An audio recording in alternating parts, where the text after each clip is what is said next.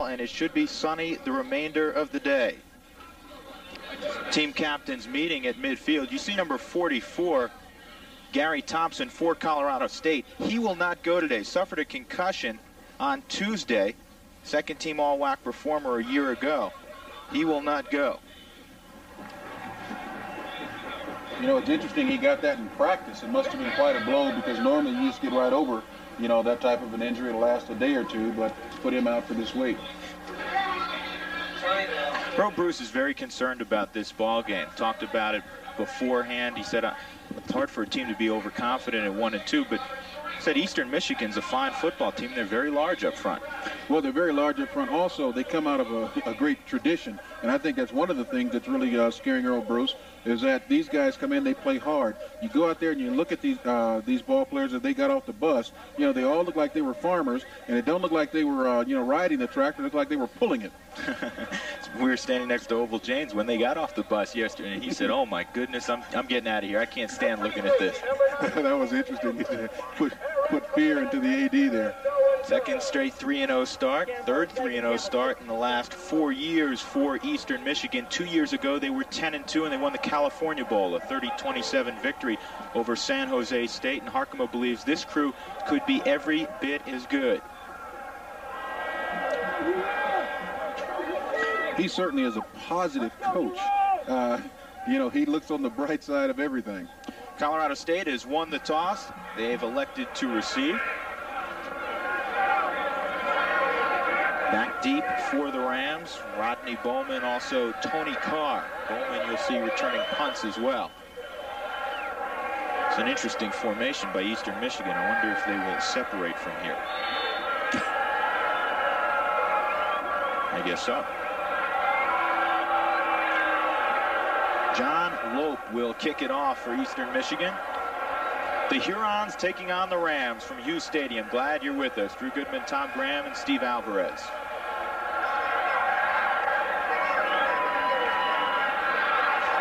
This is Bowman at his own 5 across the 20. A little bit of a hole, and it'll be brought down. Still going. Finally brought down around the 24-yard line. Tough to bring down.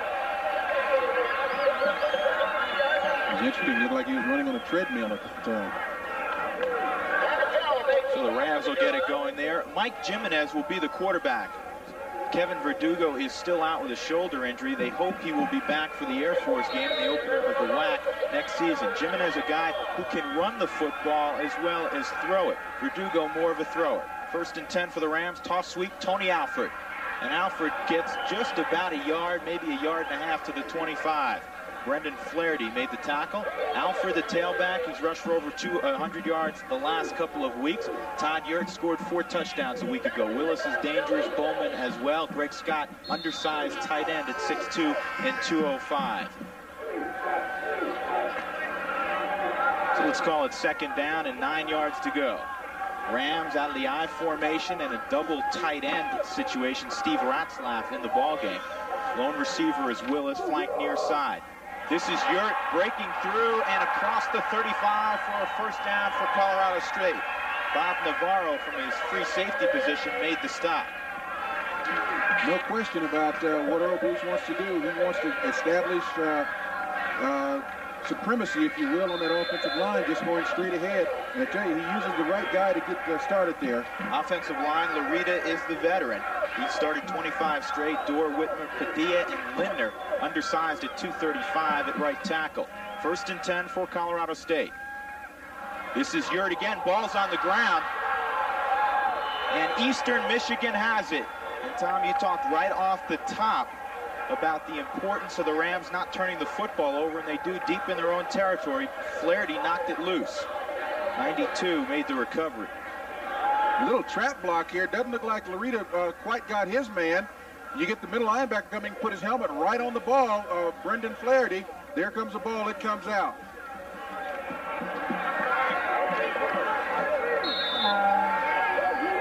Tom Schooler with the recovery. That is Tom Sullivan.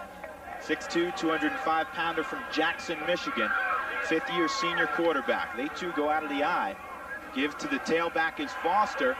And he picks a hole and picks up a couple of yards inside the 30 to the 29. move down the line of scrimmage from his right end position. Let's check the offensive starters for Eastern Michigan. There's Sullivan. He can throw it well, doesn't make too many mistakes. Not real mobile, however, but given time, he can pick you apart. Been around the program, as I said, for 5 years. Second down and 8. Big hope for Foster, and he slips down to the 21, right about where he needed to get for the first down. That was a little delay. And Foster was able to pick it up. Perry Foster, formerly recruited by Michigan, winds up at Eastern Michigan. We'll talk about that story later on. Charles Nash will not go. He has a bad ankle. Hector Murillo will start at fullback. First down, as Foster did get enough. So 1st and 10 and threatening. Eastern Michigan at the 21-yard line of Colorado State. Just underway, first quarter. This is Murillo over the top as if he was on the goal line, and with the leap, he's able to pick up 3. It looked like Hector Murillo had no idea of what the down and distance was. Normally you would see that if it's a short yardage. He just dove over the pack. At 6'1", 247 pounds, that's not an easy feat to do, though. He's a load. From Gardenia, California, and El Camino Junior College. Played with a couple of Rams there. They gave him 5 on the leap, so it's 2nd down and 5. Foster with a bit of opening, and Lansane puts the ropes after a couple. It'll be a 3rd down situation for Eastern Michigan. You know, both teams have the exact same game plan. Establish the line of scrimmage, get your running game going. Perry Foster, as we see here, he's been having quite a year, Drew, here early in the season, and he's a very, very capable back. Rams make some changes defensively. Ron Martin comes into the ball game. They run a 3-4 defense, but right now they'll go to a 4-3 with 4 down linemen on 3rd and short. Foster gets the call, and he picks up the first down inside the 10 to the 8. It'll be 1st and goal for Eastern Michigan. Good straight-ahead blocking by the offensive line. Offensive line is making good contact with the defense here. Good surge. Here they come. Everybody out. Just a little seal block. Everyone get the man in front of them. Good lead block there by Hector Murillo. He gets good yardage. Great play. Dan Wilson tripped him up in the secondary, but 1st and goal, and here we see the wishbone. Eastern Michigan does this inside the 10-yard line. The extra tailback is Mitch Brown. He's a load at 6'1", 212. This is Foster bouncing to the outside, and he'll walk in. Touchdown, Hurons. Fogarty had a good block. The tight end sealed the corner. And boy, I could have run that one in. Boy, that was real effortless there. It looks like the Rams were pinching to the inside, and then their support man, the contained man on the outside, he peeked in there and got pinched in himself. No one out there to contend. Perry coming in. Perry Foster. Tim Hennigan will be in the ball game to attempt the extra point. He kicks straight on, pretty accurate inside of 40 yards. If it goes longer than that, Lope would attempt the field goal. So here's Hennigan. Out of the hold to Stacy Stewart. It is up and just through. 7-0. Eastern Michigan breaks on top with 11-12 to go in the first quarter. They convert after the Todd Yurt fumble. 1 yards after the turnover in 6 plays, 5 of those carried by Perry Foster. He picked up 25 of those yards. Here's the score again. Just a handoff, little misdirection there. You got Mitch Brown out there blocking for him. They sealed everybody in, and he just waltzes. I think Burns, who has been the contained man, he peeked in a little bit when he should have been a support man, trying to help on the inside. And they move all 31 yards on the ground.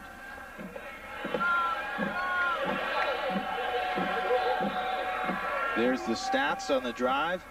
After the turnover, fumbled by Todd Yurt, knocked loose by the inside linebacker Brendan Flaherty. John Lope will kick it off again to either Bowman or Sean Willis. Excuse me, now it's Bowman and Tony Carr back. Carr back up, running back to Tony Alford. 7-0 Hurons. And this goes out of bounds, so they'll walk off 5 yards. against Eastern Michigan. They'll have to kick it again. Let's go down to Steve Alvarez. Steve? Thank you very much, Drew. You mentioned Eastern Michigan moved all 31 yards on the ground. They're a big football team. They have some big linemen. I talked to Rams head coach Earl Bruce before the game. I said, hey, your opposition has some big guys. He said, yeah, they're big, but they're also wearing white, and that makes guys look bigger. Well, I don't know about that, but maybe in the dead of winter I'm going to look pretty strange wearing a white jacket down here. But I'll throw it back up to you for now. Yeah, you look pretty big right there, Steve. I've heard that theory before, believe it or not. I don't know if I want to claim to that, but I've heard that, hey, we're going to wear white, teams think, because they feel like they're bigger. You believe that, Tom? Well, I know that when I played, we wore white shoes because it made us seem faster. So maybe there is something to it. Coach is always looking for that added advantage. In any event, Lope will kick it off now from his 30-yard line, so the Rams figure to get slightly better field position. There's Lope, junior from Marshall, Michigan. Once again, in the direction of Rodney Bowman. And Bowman can't see it. He misjudged it. Must have lost it in the sun. It goes out of bounds at the 12-yard line. It looked for all the world like he was about to catch it, and it landed next to him. So the Rams a bit shaky early. Boy, this has to be, oh boy, the sun must have been right in his eye or something. Because, boy, he's lucky that they didn't get down there and recover that one, take a wrong bounce, and then the Hurons are, in control of the ball at the 12-yard line. So the Rams don't get good field position. They start from their own 12. Willis will come to the near side. Mark Holmes, first action of the year, coming off a hamstring injury, splits out wide to the top of your screen. And now we have whistles. There's a timeout on the field. I think it's because the Hurons are out there with 10 men out there. I think if you count them. Well, they burn one early. Eastern Michigan takes a timeout, and perhaps that is something that will occur with a team that has wholesale changes. I mean, some guys play one series and come out, some play two, some play three, but there's always changes going on. That's always the danger when you're platooning as rapidly as they will be doing. Someone gets nicked up, someone's running down under the kickoff, he gets nicked up, he's down there getting assistance from the trainer, and he's supposed to be out there on the field. Well, smartly, Brian Flaherty, the 6'1", 225-pound middle linebacker, he looked out and counted, hey, we got 10 guys, call a timeout or we can get burned here real quickly. Well, Prime Sports Network will bring you exclusive coverage of Big 8 football this fall. You'll see Oklahoma taking on Kansas, Missouri against Colorado, Nebraska against Oklahoma State, just to name a few. Catch all the action of Big 8 football this fall on Prime Network. Mac Renato in the game at fullback for Todd Yurt. Probably nothing wrong with Yurt. Those guys do switch off quite a bit. Alfred is the deep tailback. And Jimenez wants to put it up. And that's picked off. 29 stepping in front. Bob Navarro, the free safety. And another turnover and great field position again for the Hurons at the 26-yard line. The Rams self-destructing on offense. Little play-action pass. Now, one of the problems with play-action pass is you have to have the linebackers have a reason for looking in there. The Rams haven't been running the ball that well. Navarro steps up. He's not fooled at all. He was trying to go to his tight end, Greg Scott, streaking down the middle. Not a good throw. You could see Navarro read it entirely. He broke on the football and comes up with the pick. Well, he never moved. He stayed right home. His fourth pick of the season. That leads the Hurons. Dan Bennett goes in motion. And Sullivan to put it up for the first time as a screen set up. And was that picked off? No. Dropped by Tipaconic. He's claiming that he caught the football. The referee disagrees. And he will win that battle. Actually, it's number 90, Paul Hanks, 6'5", 232. Boy, he came up with it. At least he knew what to do. Again, on the first down, you get play-action pass.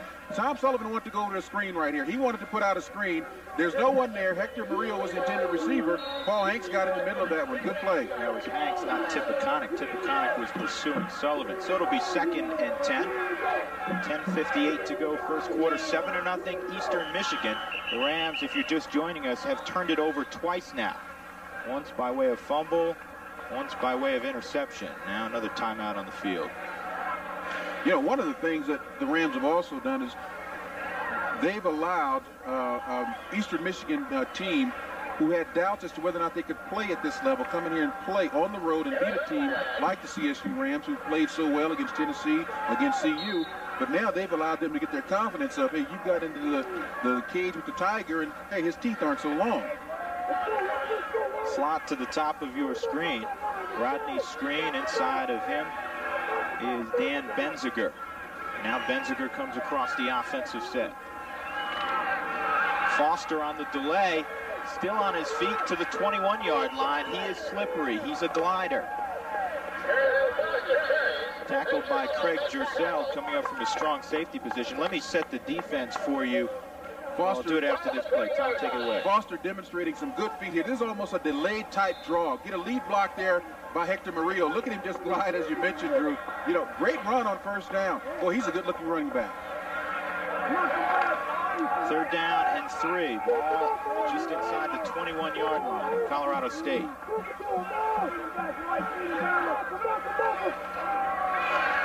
Sullivan to the outside. Foster should have enough for the first down and does to the 16-yard line. Simple swing pass. Defensively for the Rams, they're in the 34. Chirico at left end. Eric Shaler gets the start on the nose. You'll see David Grimes as well. Paul Hanks, the right end. The linebackers in the 3-4. Steve Rule, one outside linebacker. Donovan Gans, number 92, a true freshman from Orange, Texas, gets the start at the other side. Earl Bruce did that because he said Gans has great speed. We have to utilize that. Inside, Lance Sané, Eric Tipikonik starts for the injured Gary Thompson. Secondary, Carolyn Jones at the corners. Dan Wilson at the free safety. Jersell at the strong safety. 1st and 10 for Eastern Michigan. Foster, big opening again, and flags come down from the outside. Closed up quickly at the 13-yard line by Lance Sané. Foster is showing that he has great vision as a running back. He knows where his blockers are. He knows where that hole is supposed to be. He can also feel the defenders coming in at him. That time, he really had no assistance from his fullback, who was the lead blocker, and he still picked up 2 or 3 yards, though there is a penalty on the play.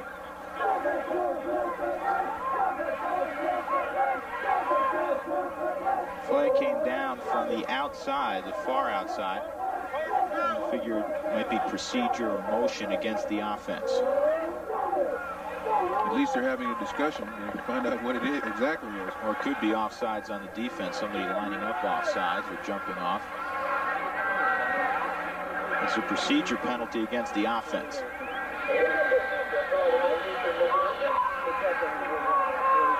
Jim Markham said this is a great opportunity for our conference, not just for Eastern Michigan, to play a Western Athletic Conference team. He says the MAC wants to reach the level that the WAC has, and to a lesser degree the Big West has, as far as a college football conference with a good deal of tradition and drawing a lot of fans and that sort of thing. So he feels it's a great step forward for his club to be in Fort Collins. And he really has the confidence in his conference, not just his team, that they are capable of playing the type ball that they play here in the WAC. Benziger and screen to the near side. It'll be 1st down and 15, ball at the 22.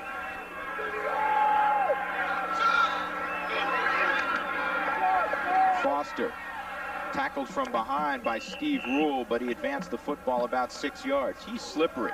Foster was recruited by Bo Schembechler in Michigan, and then at the last moment, Schembechler took back the scholarship offer because Foster had some problems in high school, some personal things going on, and he went down the road, just 7 miles down the road from Ann Arbor, to Ypsilanti in Eastern Michigan.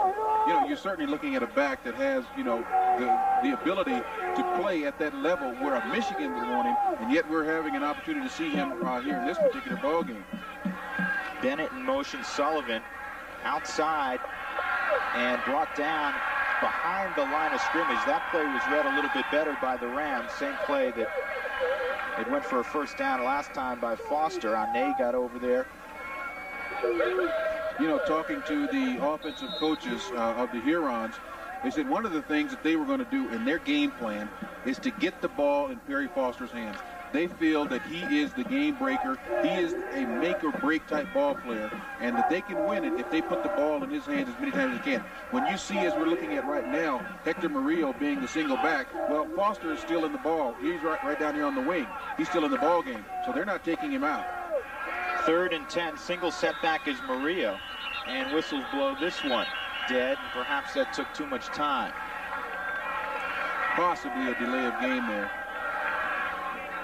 That's exactly what it was, so it'll now be 3rd and 15.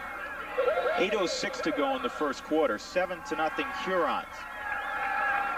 They marched 31 yards in 6 plays after a Todd Yurt fumble on the initial possession for Colorado State. They have the football back in good position after a Jimenez interception. Bob Navarro picked it off for the Hurons. You know, it's very important for the Rams to really establish themselves as a good ball club, because you allow Eastern Michigan to come in here and push you around, they're going to start doubting their abilities again. And they don't need to do that in this stage of the game. Murillo, the single setback, 3 wideouts. Screen and Bennett to the near side. Benziger to the top of the screen. Sullivan looking end zone, has a man, and just overthrows Rodney Screen, who had a step. And there is a flag down in the backfield. In the area of holding, so this could go against the Hurons. You have a controlled blitz here coming up. Murillo picks him up. He sees him. Sullivan gets rid of the ball, kind of turns his back. He knew he was going to get hit, but I think the penalty goes against the Hurons. Giselle was covering on the play, and Screen did have a step. It'd be interesting to see if Colorado State elects to take it, because it would be 4th down, and the field goal attempt would be in the neighborhood of 38 yards, 39 yards. Well, it certainly doesn't look like an automatic decision here for Earl Bruce. They're really contemplating this. Ane is sitting over there. Sirico is saying, hey, what do we do? Looks like they're going to push him back. Take him out of field goal range. It looks like what they probably want to do with this particular one.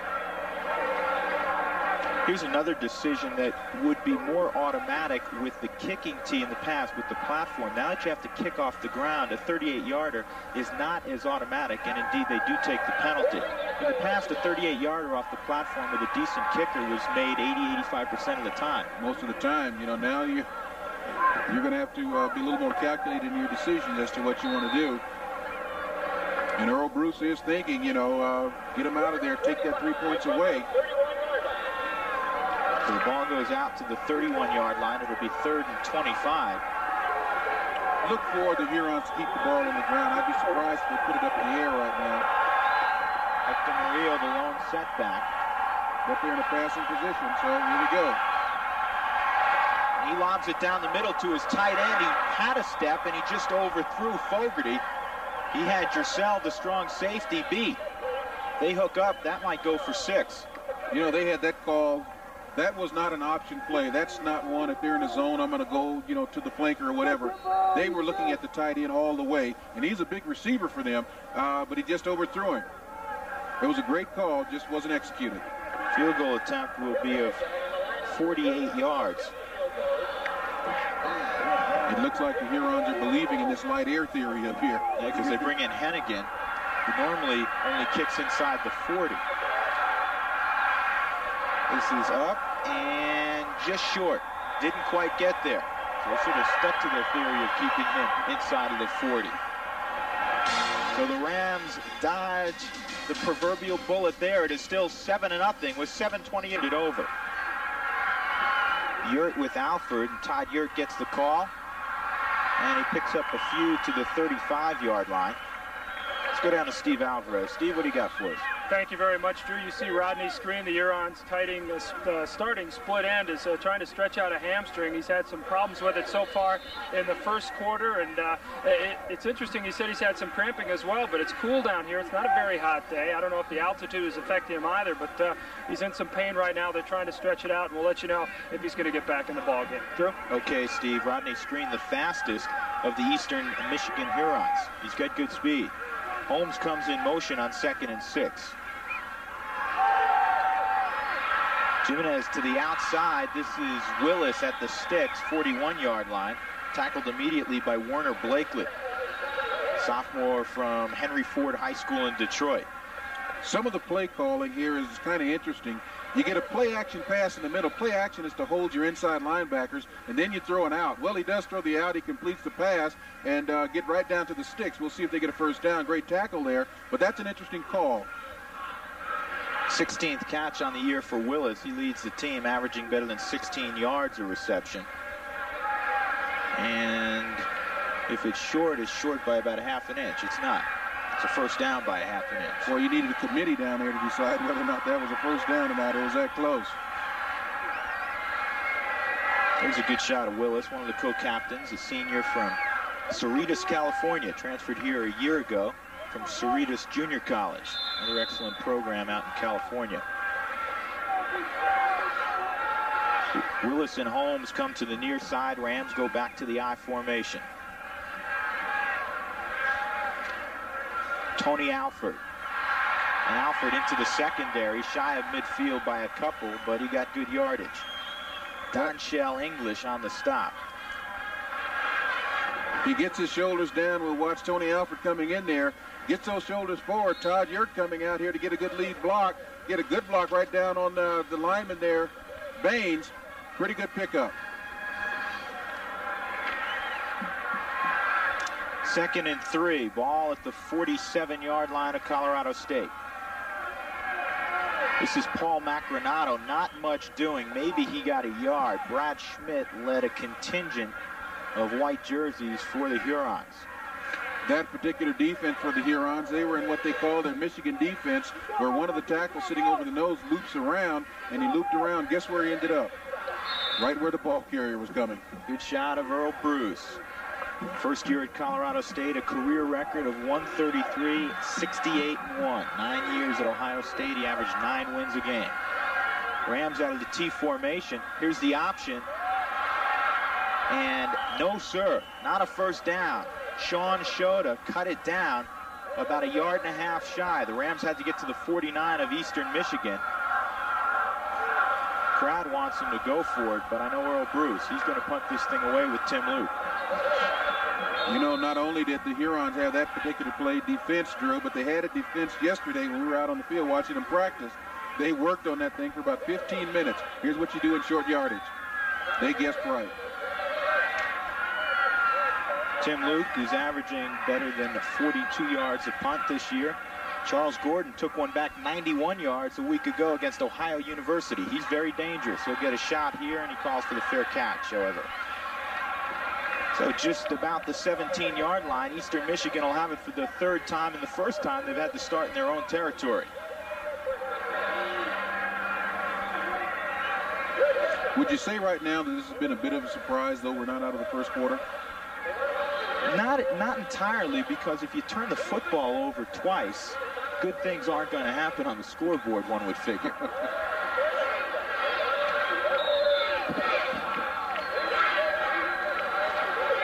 .433 remaining in the first quarter. Foster and Murillo still the backs. Actually, Foster's checked out. This is Mitch Brown now with the ball, and he's bottled up about the line of scrimmage. David Grimes from his nose tackle position in there. Paul Hanks. Grimes slants right into the play. That time the Rams were overloaded to their right, and there was no audible by Tom Sullivan. They hand off, and they tried to power that ball in there for no gain. Actually, that was Eric Shaler who made the stop. Shaler is starting on the nose, also plays left end. 2nd and 10.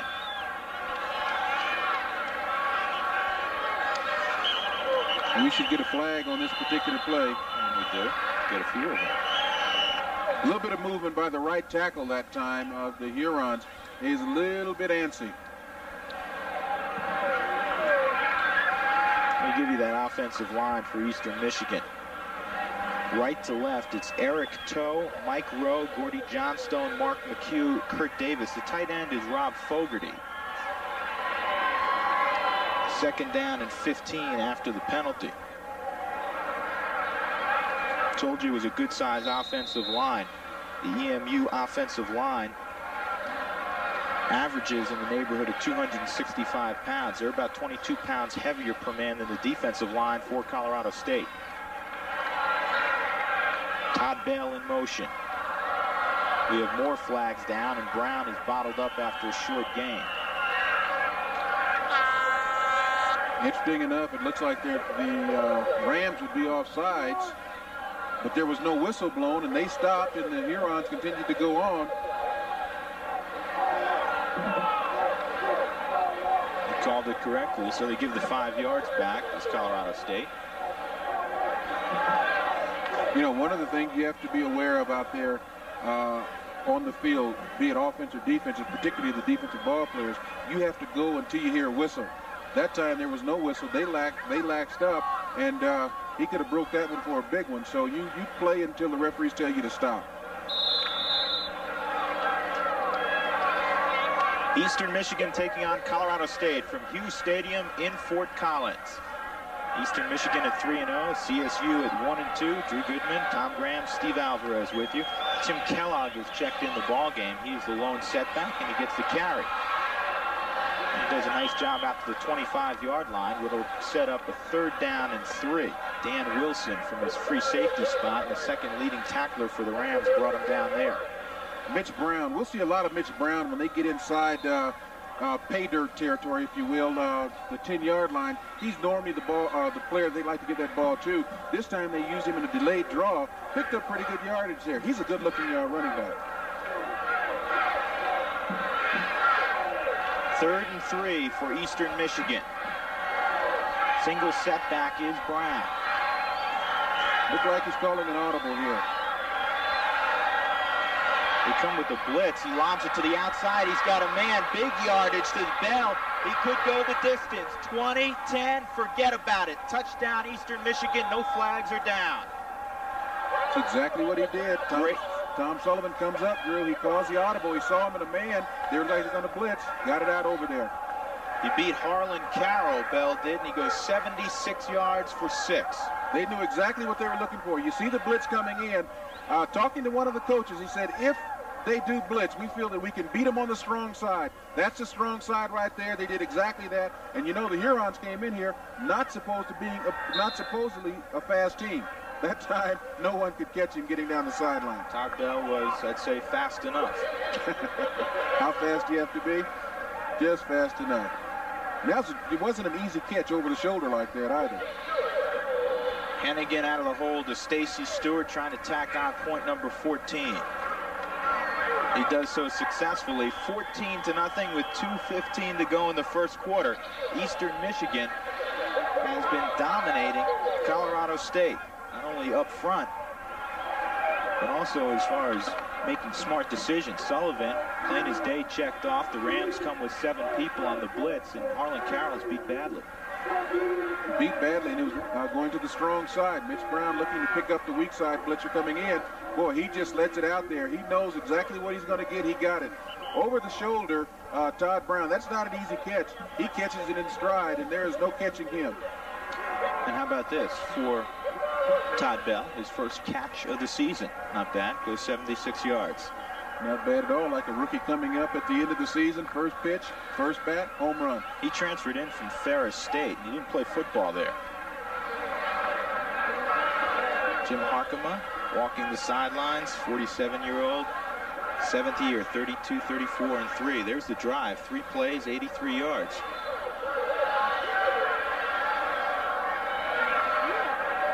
Interesting approach to the ball with the kickoff team. Everyone's huddled up there as though they're going to onside it, and then they fan out, if you will, and then get into a regular position. Lope to either Carr or Sean Willis. This will be Tony Carr at the 5-yard line. Carr through the wedge and brought down shy of the 30-yard line. Fred McClendon coming down on special teams from Eastern Michigan. 6'4", 213-pound junior from Flint. Tony Carr, one of the fastest ball players on the team, coming out of Thomas Jefferson High School, where he was all-world there as a tailback, leading the state in rushing. If he gets loose, he can go the distance. So Jimenez with a rather ominous start today. Tries to get CSU going. He'll try to do it in the air initially. Swings it to Mark Holmes, and Holmes has his first catch of the year. I mentioned earlier, coming off a hamstring injury. Mike Danley brings him down, inside linebacker. Safe pass here. Keep your running backs in. There's Todd Yurt blocking for him. Good protection up front. Just lets it go. One of the things you have to do once a quarterback has had a shaky start, give him something easy to complete. Just come right over the middle, catch him in the zone, come underneath. Good completion there. Great confidence builder for Jimenez. There's Holmes from Cherry Creek High School, played for Fred Tassone. So many good players have come out of that program. And one while it looked like this was the extension of Cherry Creek, which here they had so many players. So did Scott Whitehouse, who we saw last night back in town, played football in Italy this past offseason. Former all-WAC running back for Colorado State. The Rules. The Rule brothers, yeah. That's right, all the Rules. Steve Rule played at Cherry Creek. 2:01 to go in a rather lethargic moving first quarter. Clock now wound up again. 1st and 10 for the Rams. Alford and Yurt are the backs. This is Todd Yurt. Yurt's got a couple to the 43-yard line. 3 or 4, and Macronato comes back in. Greg Primus come back in. Herman Bain and Fred McClendon defensively for the Hurons. There you go, a little bit of hand-holding there in the defense. Kind of reminiscent of the Broncos when Ray May brought that in. Seemed like everyone in the country does it now.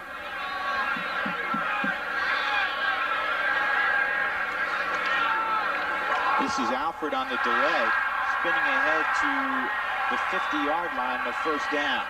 Warner Blakely from his cornerback position stopped him, but a good run this time by Alford. Good movement up by the line. They set up, and then they just fire out almost as they were a draw. Good lead block there. Tony Alford, Alford gets up there pretty good. Good explosion. He gets his shoulders square, moving forward there kind of quickly. Good explosion by the, what's he, junior now? Junior from Daugherty High School in Colorado Springs. With 286 yards on the ground in 3 ball games, averaging just less than 6 yards a carry. Interesting, Earl Bruce has tightened up their offense, brought in a 2 tight end set, and they're just playing bash ball right now. We can look for a play-action pass. Well, here it comes. Alford into the clear, into the secondary, still going ahead to the 34-yard line, another first down. And that's the kind of football Earl Bruce loves. Jerry Smith finally made the tackle. Up front, they just said, hey, nothing fancy, let's just go. A little loop there by the Huron defense, and they looped right out of the position where Alford was coming. He just runs over the safety there, continues going. That's a good run. That particular play, we see where he's averaging 95.3 rushing yards per game. He is the key to any success that the Rams are going to have here in this particular ball game. Willis goes wide to the top of your screen. Holmes to the near side. Jimenez to Holmes on the same play you saw a moment ago, and he's brought down after about 7 or 8. And once again, Mike Danley brings Holmes to the, I was going to say to the turf, but it's to the grass. And thankfully for that. You can still Bird on grass. You can still call it turf, however. Yes, you could, I suppose. And we have the end of the quarter here. The end of the first 15 minutes, it's been all Eastern Michigan. They're on top 14-0. We'll return to Hughes Stadium. Collins, Colorado. Hasn't been that way as of yet for the Colorado State Rams. They're on the short end of a 14-0 score. Drew Goodman, Tom Graham, Steve Alvarez with you. Todd Yurt barrels ahead to the 23-yard line, and apparently another first down. Herman Bain, one of the large defensive tackles, 6'1", 256 from Garden Grove, California, brought him down. Total yards, Herman Bain makes the tackle. gives you an idea why it's 14-0. 2 turnovers also, and they only converted on 1 of 2. They had a golden opportunity after an interception by Bob Navarro of the Jimenez pass, and they missed a 48-yard field goal. Sean Willis goes to the top. Mark Holmes in the slot.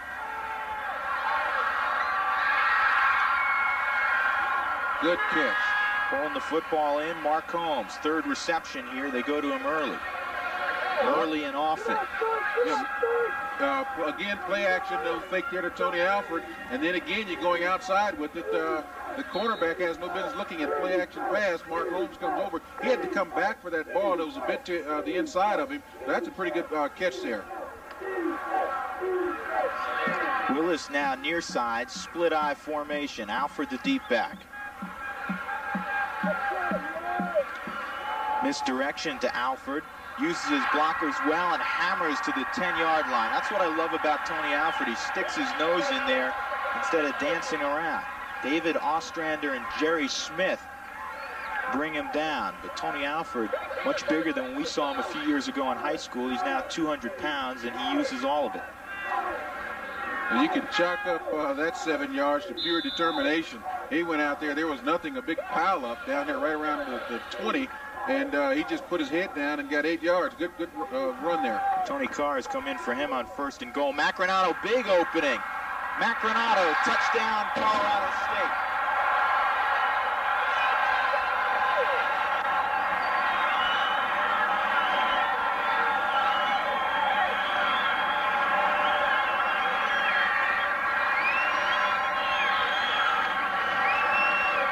Earl Bruce has to be a bit happy.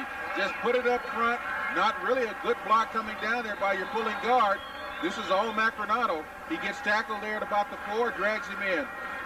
He got a good block by Doug Lindner, the right tackle, closing down on the linebacker. However, that opened the initial seam. Mike Brown will be in to attempt the extra point.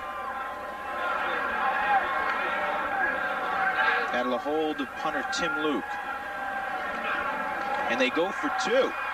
This looked like a design play, and Luke gets in the end zone. 14-8. So Earl Bruce with a little trickery up his sleeve. How about that? That surprised everybody. That was by design because Chirico's snap was absolutely perfect. Perfect snap. This is designed to catch you by surprise. The Hurons have probably not seen a fake all year. Here it comes. The Rams have probably not tried it. They haven't tried it all year. There it is. Catch them off guard. So it is 14-8 and Colorado State within 6. 13:41 to go in the second quarter. Very important drive for CSU. I mean, they played a rather lackluster first half, made a number of errors. They had to come back and get in the football game, and they go a long way and do that. Well, not only did they come down and score, but I think their confidence is back. If they, let's get the first quarter behind us. We just beat ourselves. Those were turnovers that gave them the 14 points. Though they did earn one of the touchdowns, we can go out here and blow these guys out. Their confidence is back. Now let's see if they can sustain it. Let's see if the Hurons never going to fold under that.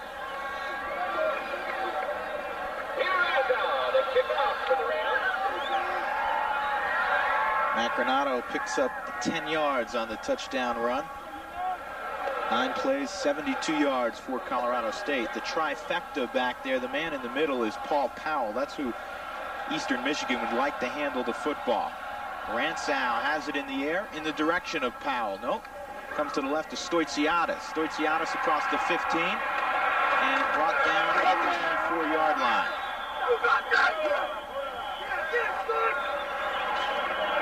There's the drive. Paul Macronato, the backup fullback, capping it off.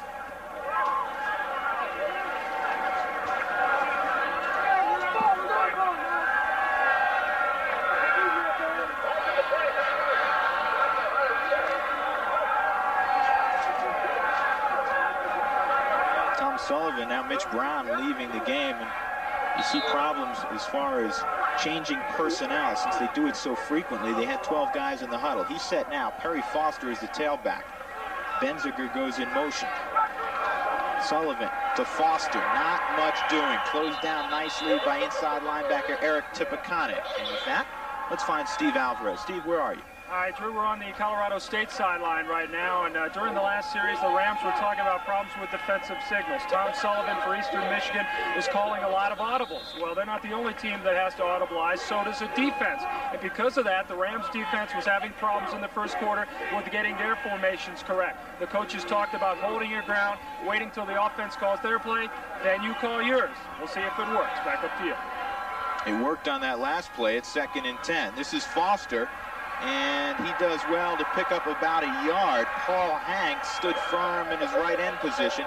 The 6'5", 232-pound junior from Hemingford, Nebraska.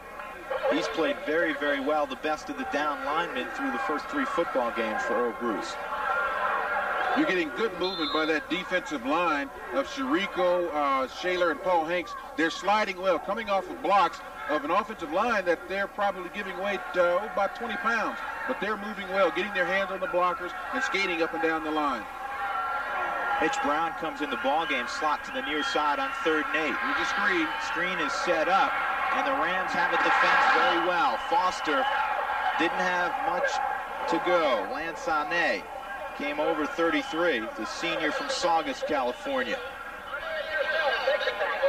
So we will see Eastern Michigan punt for the first time. And last week, they had some trouble with the snap. Tom Schooler is the snapper. And he snapped one over the head of Monty Kirkland, who was punting last week. They've also made a change as far as punters are concerned. Jim Langlow, or actually now Tim Hennigan, is the one who will punt the football. They've had any number of guys back there. Kirkland was averaging about 35, 36 yards a punt. We saw Langlow punt yesterday in practice, and this guy, Tim Hennigan. You know, one of the things to really watch is that the snapper, Tom Schooler, is only 6'1", 211 pounds, and normally you line up one of your big guys on there, just give him a pounding, make him think about what he's about to do, and a lot of times you do have an errant pass. And they go after him. No flags are down. Bowman gets away from the football on a favorable roll for the Hurons. Down to the 24-yard line of Colorado State. Matt Swank got down there on special teams. 52 yards on the boot plus the roll. 13-0. Colorado State came back with a touchdown of their own after a long drive and then faked the extra point and was successful picking up 2 points. Jimenez to put it up. Got all day. To the outside, and Sean Willis for about 8. Hammered by Werner Blakely right after the reception. Let's go down to Steve Alvarez. All right, thank you very much, Drew. You're looking at Tim Luke, the Rams punter, who had his moment of glory a moment ago, running in the extra point for 2. I asked him just a little while ago, aren't you a little bit worried about when you get outside and you see the big guys twice your size coming at you? He said, oh, no. We practiced this all week. I was just praying that they would run it. A punter gets few moments of glory. Tim Luke was ready for his. Back up to you. Okay. Derek Buford stops Todd Yurt. Yurt picks up another first down for Colorado State, but I believe we have a flag down, Tom? No, I was just saying it looked like Macronato. Oh, is it Macronato? Yeah. Okay. I don't know if there's any problems with Yurt. Macronato seeing an awful lot of time right now, but look like Yurt is back in there right now. They rotate those guys. Well, actually, Jimenez, that's misleading. He is 5 for 5. The problem is one of his passes was to Bob Navarro. And Navarro's in Eastern Michigan jersey. Flag down on that play as Alford loses a couple. Craig Petersmar got in there and stopped it, but let's sort this one out. Tim Luke's a pretty good athlete. He played, I believe, linebacker and tight end at Wheat Ridge High School, where Dave Logan was a star a few years back. Offsides against the defense.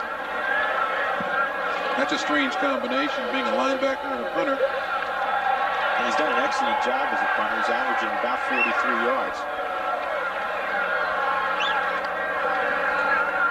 The Hurons were offsides that time, and so that'll make it 1st and 5 for the Rams.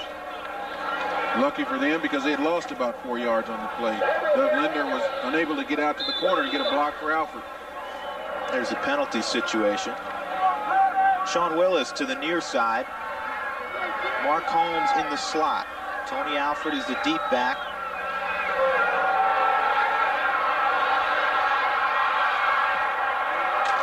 And Jimenez hit down at the 38, picks up a couple. That's the difference between him and Verdugo. He does have the ability to scramble out of trouble and run the football. You'll see some option today from Colorado State, which you would not see with Kevin Verdugo, who still has that sore shoulder. He's coming along some, but not as quick as they had hoped. He hurt it against Colorado. Jimenez led the football team to victory last week against Cal State Fullerton. Verdugo's not suited up today. That was not his choice to run on that one, though. He was looking downfield all the way. 2nd and 4. Alford. He has the first down. Nearly lost the football as he crossed the 45-yard line. Got it back. Jerry Smith, strong safety who switches off quite a bit with John Stoitsiadis. 2 of the leaders of the defense. Again, the theory behind using a 2-platoon system, and it's not just because of the altitude. Parkman does this every week. He believes later in the year, if we have an injury, the guy I put in the game has had plenty of playing experience. He does it to really build up the quality quickly in his backup team. Jimenez got a man. Brought down at the 20-yard line. Rodney Bowman, big gainer. Jerry Smith saved the touchdown. Jerry Smith, the rover, the play action pass, he's looking right in there. Right now, Jerry Smith says, oh, it's not a run. He has to get back out to the flank. By then, boy, he is in trouble. He has to save this one. 32 yards on the hookup from Jimenez to Rodney Bowman, the senior from Compton, California. 1st and 10 Rams at the 20-yard line. And I believe they got a wake-up call a few minutes ago from Earl Bruce. This is Bowman on the inside handoff, and he slips down after about 4. Closing fast was Charles Gordon, senior from East Lansing, 4-year starter in the secondary for Harkema. Right now, the Hurons are having so much thrown at them. They're getting different looks now just about on every play. They're off balance. That defensive line now can't just tee off, come up there and just try to wreak havoc against the offensive line. They're having to read more, and it's caused some problems with the Hurons. Greg Primus in the ball game, flanked out to the near side. Bowman's in the slot. Tony Alford bouncing, still going to about the 12-yard line, shy of a first down. Bob Navarro brought him down there. Junior from Jenison, Michigan. Let's pick up Tony Alford. You like to see this. Adam Whitmer giving a little block there. You like to see where your running back just doesn't go down, put his head down, but he sees exactly what he's doing. Bounces out to the outside, picks up 4 yards. I think Tony Alford has picked up probably 20 yards on second effort already. I would agree with that. Big down here, 3rd and 3. They go with the full house backfield. Yurt pounds it close to the first down, but I don't think he got there. I think he was stopped about the 11-yard line. They needed to get to about the 10. Sean Shota led the brigade, and the crowd getting involved here wants Earl Bruce to go for it.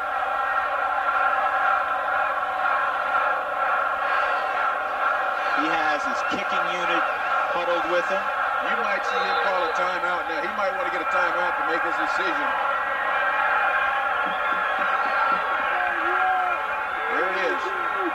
Good call, Tom. That's exactly what Bruce wants. Integral situation here in the first half. 7:02 to go before intermission. The Rams trail 14-8. It's 4th down and a full yard, if not a little bit more, for the first down. And I have to believe if you're going to call a timeout, that means you're going for it, and you just want to make sure you have the right play. That hopefully is what it means. Cats of Colorado State will be on hand to bring it to you on Prime Sports Network, an affiliate of Prime Network. One of the things that the Rams have done, they've come up in short yardage twice in a full house backfield. Both times they have been stopped. They've had the most success, their best success, with spreading out that front 4 of the Hurons, getting them spread out, and then going out and attacking. Well, they've talked it over, and they've elected to go for 3. At least they will line up as if they will go for 3. Tim Luke, that guy's in the ball game again to hold. Mike Brown is also in there. He's the place kicker for Colorado State. You know, we had an interview with Earl Bruce about a week and a half ago, and one of the things he said is that he was very conservative and he saw no problem with it. He's going for the 3 points. From 28 yards away, Brown has it up and through. So now a 14-11 ball game with 6:56 to go in the second quarter. You know, it's so the Rams go 65 yards in 9 plays, 28-yard field goal by Mike Brown. They are within 3 points of Eastern Michigan, 14-11. That's Peter Ransow.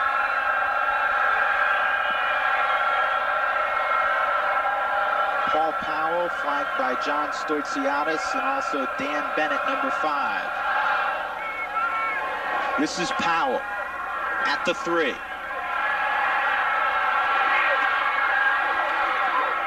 And he's out to the 25-yard line. And let's go down to Steve Alvarez. Steve? Thank you very much, Drew. You talk about players playing hurt. Well, so are some of the Ram cheerleaders. This young lady's just had a knee operation. You did this cheerleading, didn't you? Yeah, we were at cheerleading camp in Park City, Utah, and I was tumbling out to perform, and I dislocated my knee. See, all the action doesn't take place between the sidelines. Another cheerleader here with a bad knee. She's got an brace. We got to get these girls in a better conditioning program. Too many of them going down with injuries, but I do give them credit for coming out, sucking it up, playing tough. Back up to you. Steve, might you conduct that class? Yes, well, it's a possibility. Yes, I'll add my influence to it, I'm sure. Rams show blitz, and they come. Ane's picked up. Sullivan picked off. Donovan Gans, the freshman from Orange, Texas, with a huge play. He rumbles to the 16-yard line. Maria was the intended receiver. Earl Bruce goes with a true freshman, and the young man responds.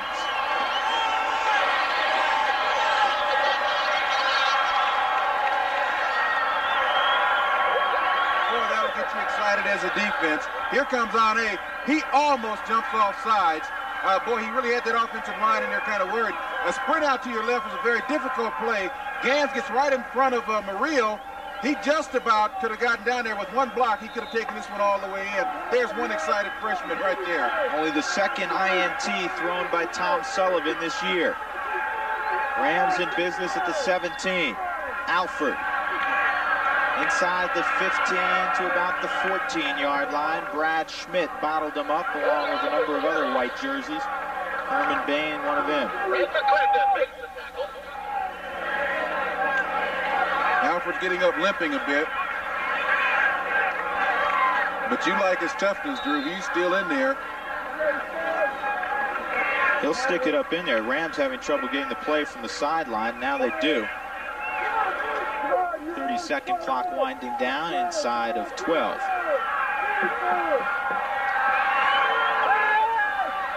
Jimenez, end zone. Picked off in the end zone. Werner Blakely stuffs that drive, and as I was looking in the end zone, he had Sean Willis wide open down the middle, and he threw into coverage. Second pick thrown by Jimenez today. Well, here's a real problem right here. Tony Alford got up limping noticeably. He's the intended receiver here. They should have called a timeout or gotten him off the field if he's going to be the intended receiver. He was not at full force going down for that particular pass. Big play for the sophomore from Henry Ford High School in Detroit. In a case like that, Drew, the coaches up in the box, they have to get it down there, relay it real quickly that something is wrong and call a timeout or do something. It's a bad read by Jimenez. Murillo puts his 240-plus pounds forward a couple of yards. Lance Ane met him there. 5:46 as the clock rolls towards halftime. There is Earl Bruce. What do you think Earl's telling him down there? I think he's telling him bad read, son. Sean Willis broke free on the post pattern. No one within 5 yards of him either way. This play was called all the way. He was looking for Tony Alford all the way. Second down and 6. Eastern Michigan out of the ace formation. Perry Foster on the delay. And he gets near a first down to the 30-yard line. Ane tripped him up. Foster's been a little quiet since the first quarter, where he was really picking up the yardage, by the handful now. We'll see if they'll get him back in the offense. He's been their most dangerous offensive weapon thus far. They stretch the sticks after the gain of 6 yards. It'll be another first down for Eastern Michigan. Tom, off the top, you said Colorado State to win this football game cannot turn it over, something they've had the propensity to do in the past. And today they already have 3. One led to a touchdown for EMU, and one probably took points away from them. That last interception by Jimenez. Whistles blow this one dead, and that completion will go for naught. Probably a delay of game. It was quite a long time there. He was checking off again at the line. There he goes. He was checking off again. He saw a blitz coming, and he wanted a man-on-man situation.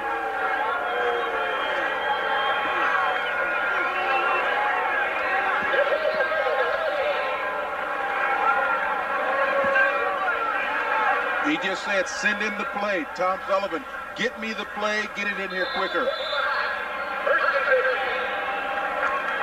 Both teams have had some problems from the sidelines getting their plays in. 5 penalties, 25 yards now on the Hurons.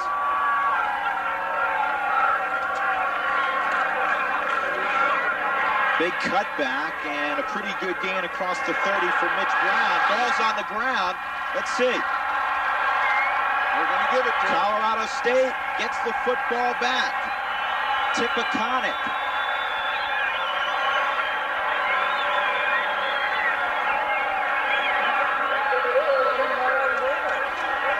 The referees were a little slow in calling. He gets the ball deep in the eye, makes a quick cutback. He sees the hole open up, puts his head down, and then he is stripped. See the ball come out? He is stripped.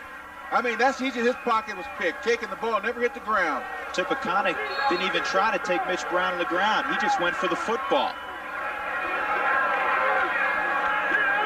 There's a little option. Jimenez with some room and bumped out of bounds about the 23-yard line, a pickup of 7. Smith ushered him out at that point. Run out of bounds by Jerry Smith. Mike Jimenez from Woodland, California, junior. The cousin of Craig Penrose, who played for a while with the Broncos. I remember Craig well.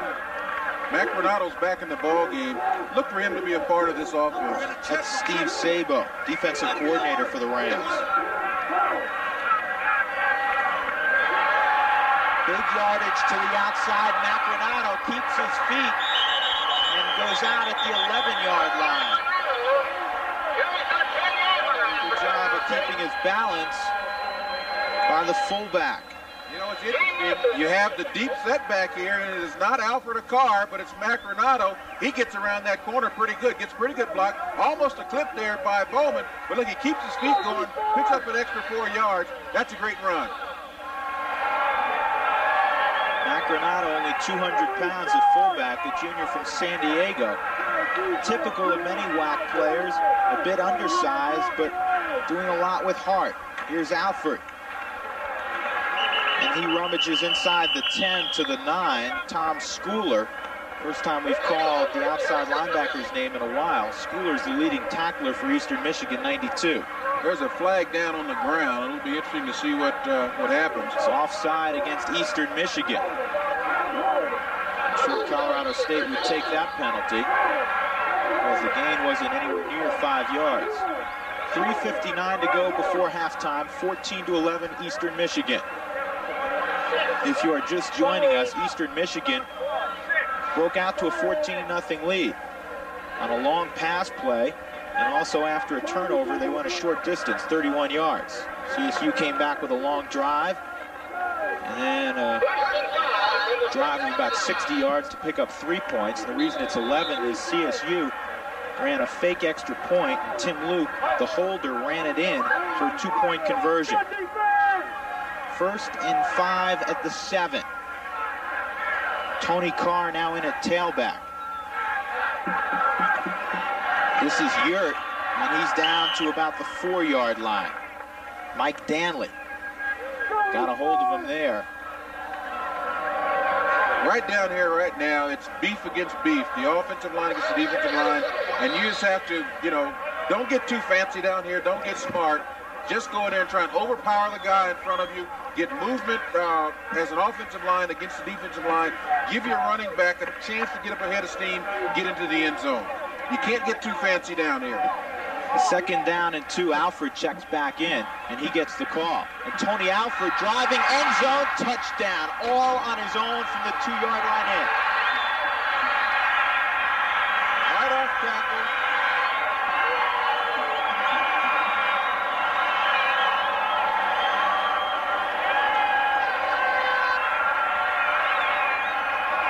I formation. Whitmer comes out, blocked by Mac Renato. Good block there. Well, he just meets the safety and the linebacker. He takes them in. Great call. One of the things that the Rams did that was so great is that they didn't go into short yardage and cause the defense to bunch up. Keep them spread out, was able to go in there and get man-on-man blocking. Good play that time. This time they do indeed kick the extra point. Brown has it straight through, and the Rams for the first time break out on top, 18-14.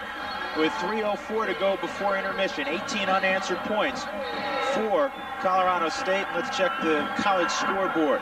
Notre Dame leading Michigan 7-0 in the first. Miami 7-0 over Missouri. That's Miami of Florida in the first. Final score, Clemson has beaten Maryland 31-7, or at least they lead late in the fourth quarter. Alabama, 15th ranked team in the nation, leading 9-3 at home against Kentucky. North Carolina State, number 18, 40-0 over North Carolina. Wyoming in a surprise in the second quarter, leading number 19 Washington State 10-0. Paul Roach seems to have gotten that program turned around after an 0-2 start. Illinois, number 20, after the shellacking last week by Colorado, up on Utah State 24-0.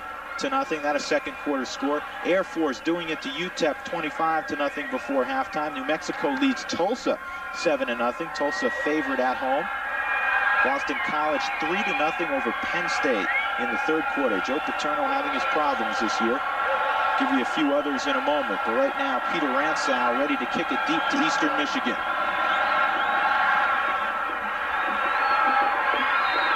Paul Powell from his goal line. He's got a big opening. Powell across the 40-yard line and knocked down at midfield. Wilson, the safety, had to knock him down. 4 plays, 30 yards after the Tippecanoe fumble recovery. Tony Alford got the honors. 51 yards on that return to the CSU 49. You know, you like to see this. You almost saw a 100-yard kickoff return there. He does this mostly on his own. There's not too many blocks. There's not too many green shirts on the ground. Murillo is the lone setback. Sullivan under pressure, puts it up. He's got a man wide open to the 18-yard line. John Pfeiffer, a junior wide receiver from Fairfield, Ohio. Selwyn Jones brought him down there, but a pickup of near 30. Good protection, though he does get hit by Chirico when he releases the ball. You're in a double zone there, and Carroll, he's slow getting over there. He is late. You know, this is the second long pass on that side of the defense. I'm not going to say against Carroll because he was in a zone the second time, but boy, they have some signals that are getting mixed up over there. Dan Bennett crosses the line of scrimmage. Perry Foster into the secondary. Still going inside the 15 to perhaps the 13.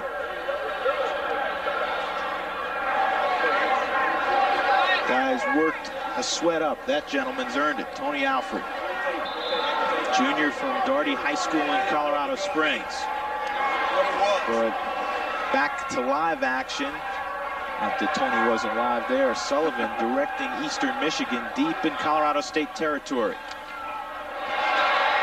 This is Foster again, first down to about the 8-yard line. He's right at the sticks. On that particular play, the Hurons, Eastern Michigan, was able to just beat the left side of the Ram defensive line, just beat them off the ball, just sealed off that entire side of the defense, enabled him to get out there and get that first down. Plenty of time to go before intermission, 1:58. They will come over and measure it. You know, the offensive line, as we mentioned earlier in our opening drill, was, as we look at Earl Bruce there, Earl is saying, what in the world is going on out there, defense? You let them march down the field, and, you know, you're flagging them down. This is not touch football. And the guy who has to answer the questions was the gentleman on the left, Steve Sabo. He's the defensive coordinator. We saw a couple of weeks ago, we saw the long return on the kick by Powell.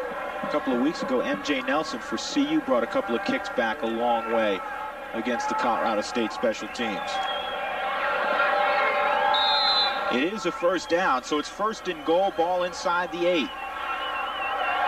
Pfeiffer goes wide to the top. Dan Bennett wide out to the near side. Foster and Murillo in the backfield.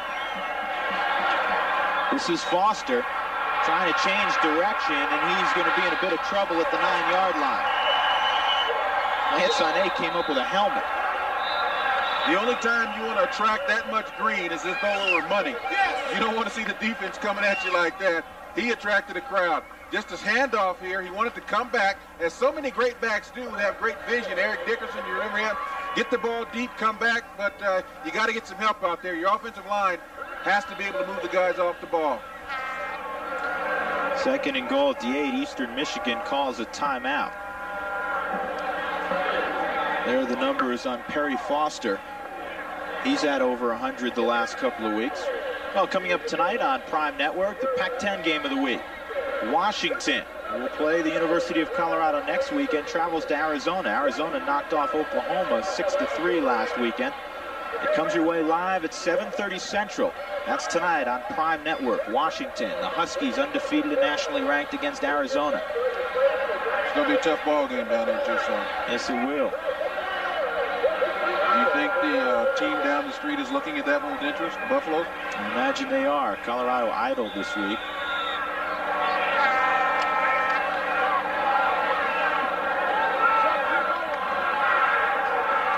Perry Foster is the lone setback. Bennett and Pfeiffer are the wideouts to the top. Dan Benziger to the near side. This is the throwing formation. 1:48 to go before halftime.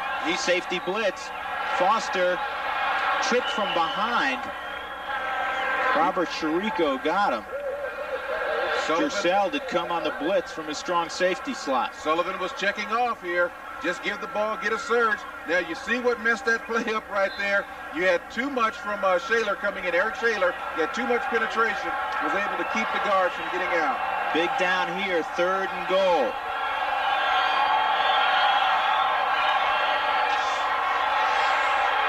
End zone touchdown. Patrick Walsh, the transfer from Boston College, from Northeastern Massachusetts, Northeastern, gets the touchdown, and back on top goes Eastern Michigan.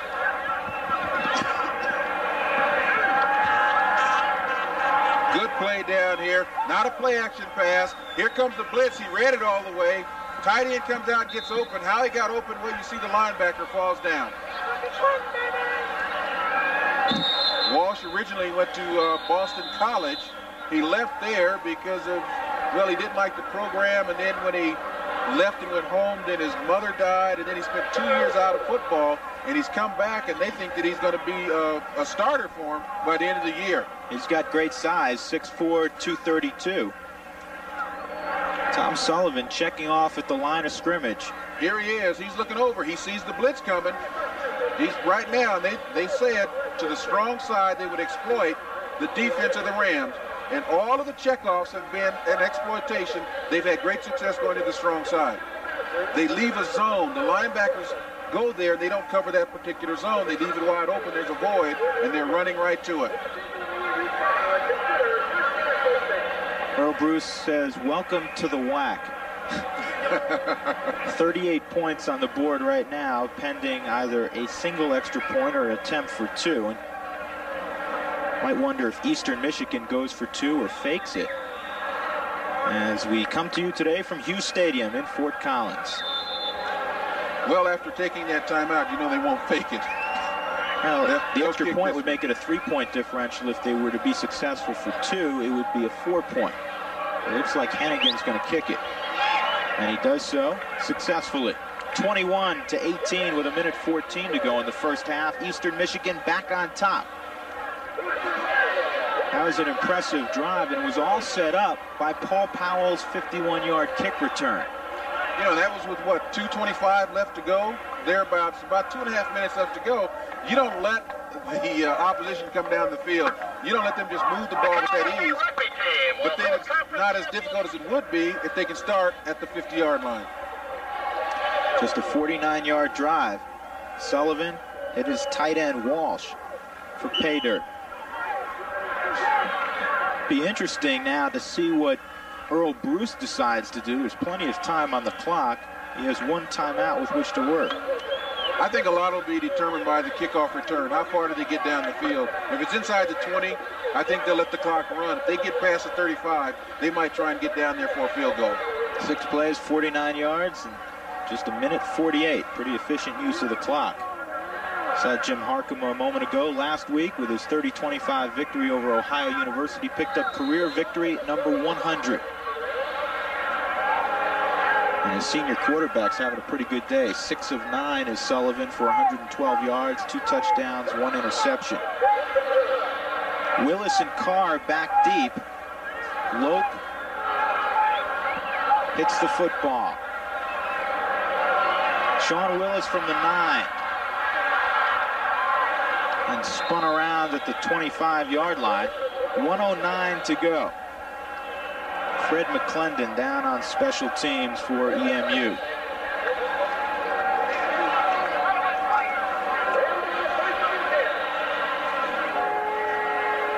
So with 1:11 or 1:09 to go, you think they'll put it up? Jimenez has thrown 2 interceptions early on. The formation suggests that they will do that.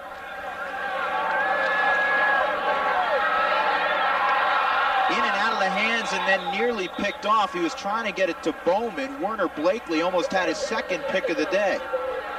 I guess the big question now is, will they come back and still put it up? He's looking all the way. Here's one of the problems that Jimenez is having right now. He's looking at that receiver. He's not looking anyone off. You know, the catch is a catchable ball. He should have caught it, but then it almost ended up in the wrong hands. Has Earl Bruce seen too much? They come out now in the eye. Todd Yurt, the up back. Alford, the tail. Well, play action. Good throw. Sean Willis, reception, 38-yard line. First down. Gordon, good coverage. To give you an idea how off-sync they are, you get a play-action pass into Tony Alford. Tony Alford, he runs across the middle. Guess what? He missed that ball by 2 inches. He reached his hand up to try and get that ball. He should have been nowhere near that. 55 seconds. Clock stopped after the first down. Now they crank it up. Jimenez throws the ball low, and it's incomplete. Jimenez still out of sync. He didn't have to throw that ball down low. He wants to get it up high where the receiver could turn and make positive yardage, and Alfred couldn't come up with it. He hurried his throw that time. I think he's worried too much about the pressure that's coming. You have to trust your offensive line that they're going to be there to protect you. If you get hit, you got to understand that it wasn't intentional. You know, that's what you tell, kids that pop water. They're not going to let you get hurt, so don't worry about it. He's hearing footsteps right now. Well, they don't have a sack yet. Good protection this time, and that was ill-advised. Fred McClendon nearly went the distance. If he held on to that football, he was gone. He closed fast. Greg Scott was the intended receiver, the tight end. There's great protection. Now, at that time, Greg Scott is at fault. He's got to keep going. He has to keep going. He has to go right through for the ball and not worry about a defender that's coming up. What we call that is short-arming. He short-armed that pass. He heard the footsteps coming in. We got a timeout. Jimenez will go to the sideline. 7 of 12, 2 interceptions. Now, they've used a minute to get 8 yards. That's not efficient time, use of the clock. They did pick up 1 first down. Drive started at the 25-yard line. 42 seconds left before halftime. It's 21-18 Eastern Michigan. I'll tell you about this in a moment. Earl Bruce gathering with Jimenez and sends Rodney Bowman back into the ball game. Coming up next week on Prime Sports Network, the Kansas Jayhawks will host the Oklahoma Sooners. Dave Armstrong and Irv Brown will be there to bring it to you from Lawrence, Kansas. Comes your way Saturday night, 12:30 Central. Then again, Sunday morning at 10 a.m. Central, right here on Prime Network. Oklahoma and Kansas. And the Jayhawks off to a pretty good start, 2-1. Toss sweep, reverse to Bowman. He's got the corner. And tripped up at the 49-yard line. First down. Charles Gordon made a good open field tackle there. 33 seconds with the clock stopped while they get it spotted. Drew, from up here near the clouds where we are, it looked like he had his wall. It looked like he was going to get a lot further, but there was good pursuit by the defense of Eastern Michigan. Gordon, the near side corner, stayed home nicely. To the outside and too far for Alford. Breaking in front again, trying to get the interception was McClendon. Let's go down to Steve Alvarez. Steve. Thank you very much, Drew. This has been a tough half for Colorado State because it started out like a nightmare. They regrouped, and then suddenly they let Eastern Michigan march down the field, and now they have to go in the locker room at halftime, at least with 27 seconds left, down again. So a demoralizing half. And interestingly, Earl Bruce, as you said so many times, a conservative coach, they ran the reverse. He certainly would like to tie the score before the half because his team is down mentally right now after letting Eastern Michigan get back in it. Back up to you. Okay, Steve, thanks very much. And the ball was never snapped, but everybody but Mike Padilla thought the play should have been started. Mike Padilla, of course, the center. And if he doesn't snap it, it won't start. It won't start. Most important guy in the stadium. We'll probably get a look at him. Here he is, most important guy, Mike Padilla. Had an opportunity to play with his dad. And there he goes. I'm not going to snap this one. I think I'll keep it. Padilla, evidently he didn't hear was on the first sound. Or evidently he didn't hear the first sound. 27 seconds still. Second down and 15. Inside handoff, still going. Tony Carr slips down at the 46-yard line. Tried to spring free. Charles Gordon was the nearest defender. They have to huddle up quickly. Clock moving, 12, 11. And they get it stopped with 5 seconds to go. Way too far for a field goal chance. Imagine we will see the Hail Mary. I think Mary will show up. It worked last year. Sean Willis, right before halftime, a similar situation. Caught a Hail Mary pass and went the distance for a touchdown. You know, I think what I would do, though, in a situation like this is try and get, right then they just saw the elusiveness of a Tony Carr. I try and get him something over the middle, a screen or something like that, as opposed to throwing it downfield. Bowman and Scott split out.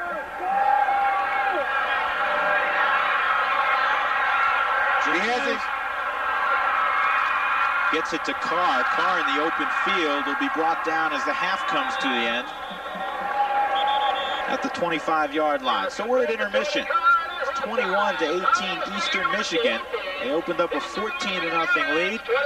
CSU came back with 18 of their own, and then the drive just a few moments ago and the pass to Walsh, the tight end, for a touchdown. It's 21-18. Typical WAC football game. Now you have the WAC and the MAC, Tom. Yeah, I don't know if WAC stands for wacky or not, but, you know, you thought that this would be a cut and dry game. It would all happen right down there on the ground, you know, one offensive line versus another. But you've had turnovers involved here. You've had a long kickoff return. You don't know, you know, right now, you know, you're still waiting for the dust to settle on this one. 21-18 at intermission. We will try to get down to Steve Alvarez in a moment. CSU, just an awful start with the turnovers. And, of course, they had the fumble, and then Jimenez threw an interception. They were very fortunate to put those last points on the board because Jimenez had thrown another interception. They did get it back after a fumble. There's been a few turnovers. Let's go down to Steve Alvarez with Coach Earl Bruce. Steve? Thank you very much, Drew. Earl, a disastrous first half. It started out like a nightmare. You got back into it, and then they drive down on the field on you. Well, our defense isn't playing very well, Steve. It's playing terrible. I'm a little disappointed in it. We're going to have to do something at halftime to shut that down. 21 points is more than they've ever scored in the first half of a football game, and that's not good for us, and we got to do something about that. They kept the ball too long on us, and we got to make they made some mistakes, and we threw some interceptions, and Jimenez is going to have to hold on to the football a little bit. We're going to have to do some more stuff. Their quarterback making a lot of audibles at the line of scrimmage. Is that bothering your defense? I don't know. They're doing some checking off, but really it's our coverage that's hurting us. Earl, thanks for stopping to talk. Okay, thanks. Earl Bruce, as he said, that defense allowing Eastern Michigan too much, 21 points, the most they've ever had at a half. And so Colorado State has the halftime to try and figure out what to do defensively. I think, interestingly, even with all the turnovers, Colorado State's still very much in this ball game. So at the half, it's Eastern Michigan 21, Colorado State 18. We'll be back after this. Intermission, Hughes Stadium in Fort Collins, along with Tom Graham. I'm Drew Goodman. 21-18 a game, a number of turnovers, and a number of outstanding plays by tailbacks. Perry Foster and Tony Alford have had good days, as we would have expected. We expected that, but one of the things that we really didn't expect is the back and forth. We thought that one team would come out establish supremacy in the ball game, and then take it from there. But then it's going back and forth. We're 14-0, then all of a sudden 18-14, and then you go down, 21-18 or whatever it is. You never expected that type of a ball game. And Earl Bruce had just said that as he went off before halftime. He said Eastern Michigan has never scored 21 points and a half yet this year, so he's disappointed, at least defensively. Let's go down to Steve Alvarez with the Director of Athletics at Colorado State. Steve? Thank you, Drew. Oval Janes joins us here on the sideline. You went and got yourselves a primetime head coach in Earl Bruce, and I think the fans are already seeing a major impact by that man. Well, there's no question that Coach Bruce is he's a great football coach, and I think in time here we'll have the kind of program that our alumni and their fans all across the state and throughout the region will rally around and come to see. It takes time to get all the quality kids you need, but even this early, I think just the change in attitude is quite evident. Well, it is.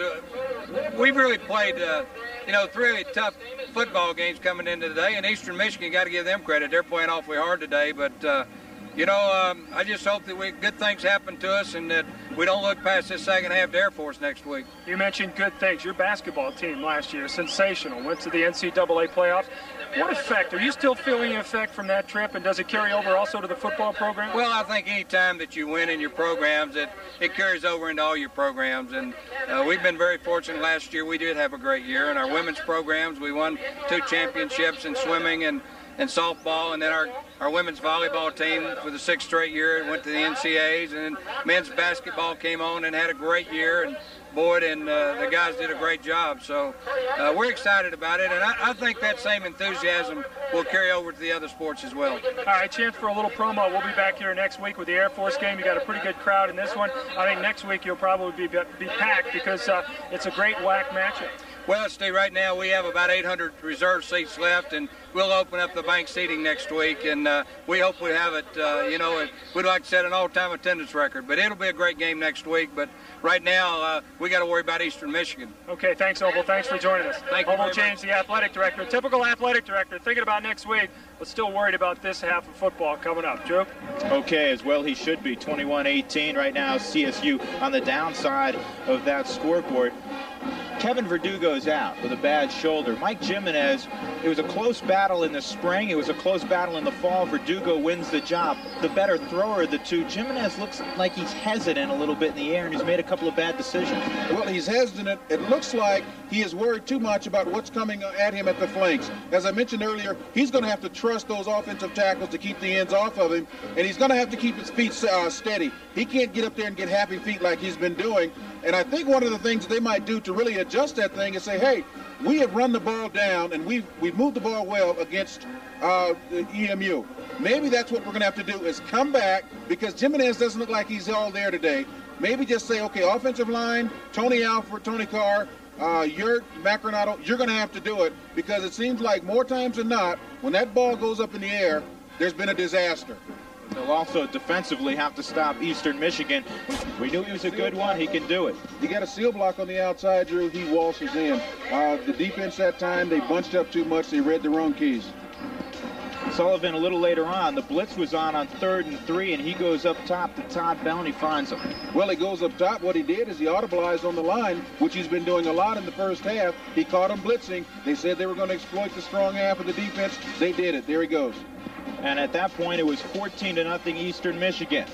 But Jimenez brought his club back.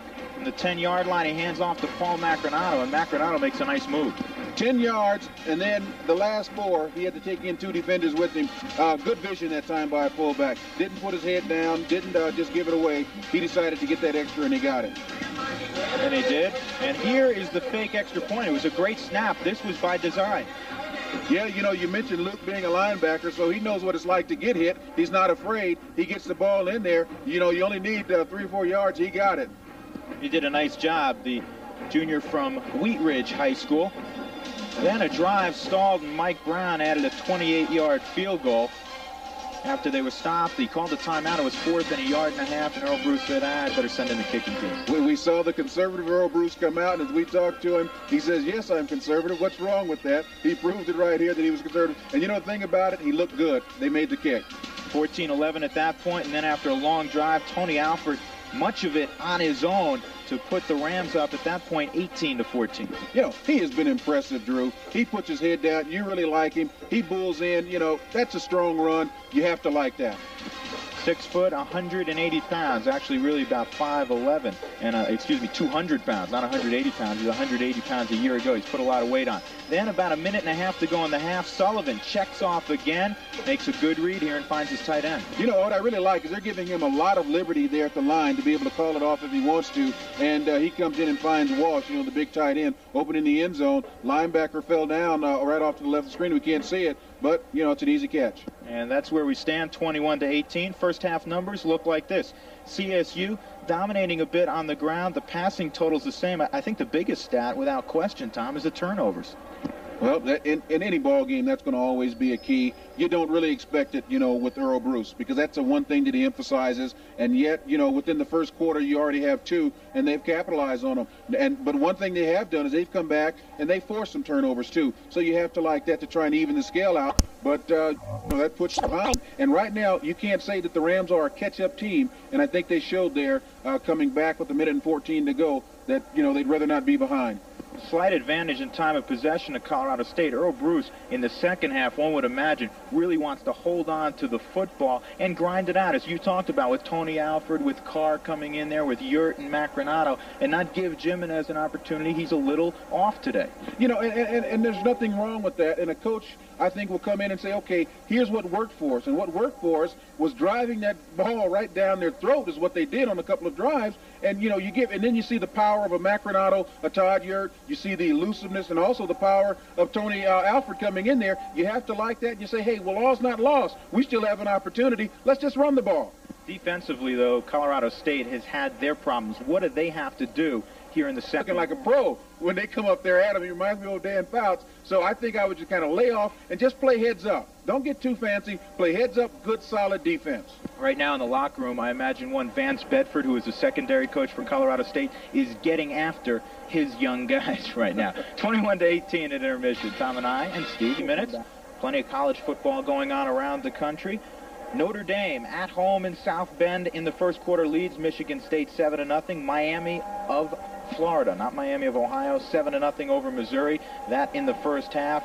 Michigan and UCLA later on. Clemson pounding Maryland 31-7. Number 15 Alabama leading Kentucky 9-3 in the fourth.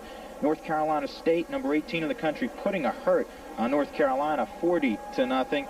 Washington State and Wyoming up in Laramie, just about an hour north of here, 10-0 Wyoming.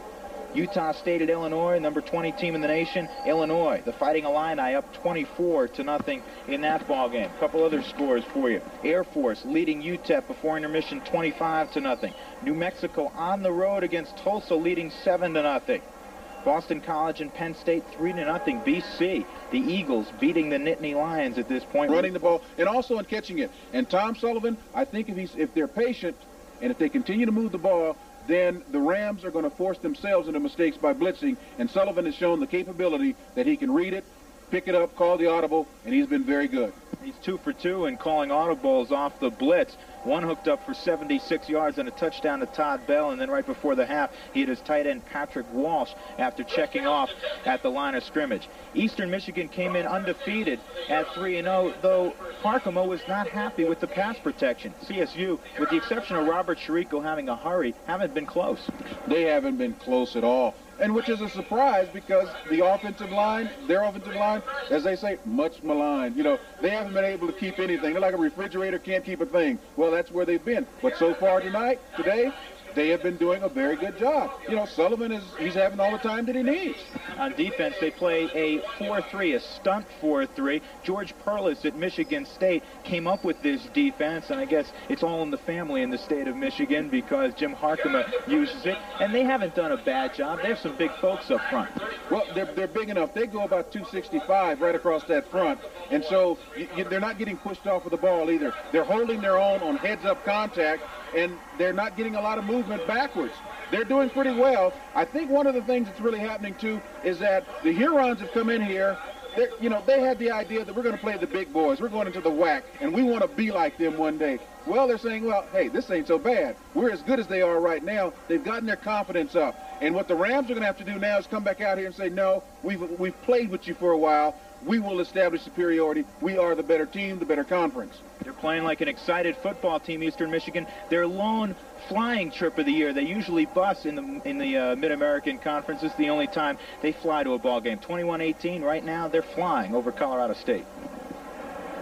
All right, thank you very much, Jerome. With Jim Harkema, Eastern Michigan head coach, you have to feel good about this offense. Never scored 21 points in the first half before. Well, we felt our offense is pretty darn good, and we haven't been very consistent. If we just don't turn the ball over those last 2 times, we would have moved the ball even better. So I think we came here to try to build a championship football team for our conference. If we could stop making the mistakes on offense, I think we're going to come out of that with that. And if we could come out with a victory on top, that'd be great. You're going to keep running Perry Foster as much? Well, you bet. He's pretty good. We better give him the ball, wouldn't you think? I think so. Thank you, Coach. Appreciate it. Simple strategy. I should be a coach. Back up to you, Drew.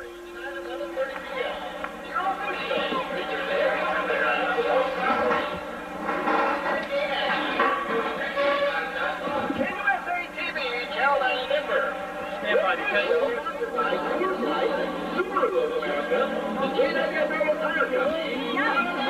You wonder what Earl Bruce at halftime. Tom, you've been in a lot of locker rooms at intermission on the plus side and the downside. What do you think was said? Well, there's some coaches who you don't fear at all when you go in, no matter how bad the beating in the first half. But Earl Bruce is not one of those coaches. I imagine he went in there and he really chewed them out. And the assistant coaches also, I think that they were really heated out there because the Rams have really made a lot of mistakes in this ball game, and there's a lot on the line. And I think Earl Bruce was vintage Earl Bruce in that locker room. He was chewing everything and everybody up and down. Earl Bruce spent last year at Northern Iowa, where excuse me, where he went 5-6. Graduated from Ohio State in '53. In 9 years at the helm of the Buckeyes, 81 and 26, 2 Big Ten titles outright in '79 and '84. He had 2 ties for the title, 81 and 86. Lost both of his Rose Bowls, both to Southern California in close football games, 17-16 in '79 and 20-17 in '84. But really one of the finest coaches in the land. And this is, as you mentioned, such a big game for them momentum-wise. They would go to 2-2, and they start the WAC season next week against a fine Air Force team. This is one that they have to get at home. Well, they have to, you know, from a spirit, you know, just to get the spirit of the team going. You win this ball game, and though you're not looking down the road to Air Force, you can't but help know and hear their footsteps coming. And if you don't have a good performance against Eastern Michigan, and you have one of the most potent offenses in the country coming in here, it's going to be hard to go up here and get your guys up for next week. Be another lesson in WAC offensive football next week for Earl Bruce. Eastern Michigan, they want to improve to 4-0. They have Western Michigan next week. CSU kicks it deep. John Stoitsiadis from a yard deep. And he crashes out across the 20 to 22. Macronado and Andy Byrne down on special teams. Nice little hit. There's the flag down. We might get a clipping call coming in here, and if so, that would really put the Hurons in trouble to start the third quarter. Wasn't a clip, but a hold. And they will walk off 10 yards. And they'll start at the 14-yard line. Actually, they walk off half the distance. Actually, not half the distance, pardon me, at least 10 yards. To the 14-yard line, that's where Eastern Michigan will start with it. Tom Sullivan is the quarterback, fifth-year senior from Jackson, Michigan. Hector Murillo and Perry Foster are the backs. Right now, they're in a single setback position.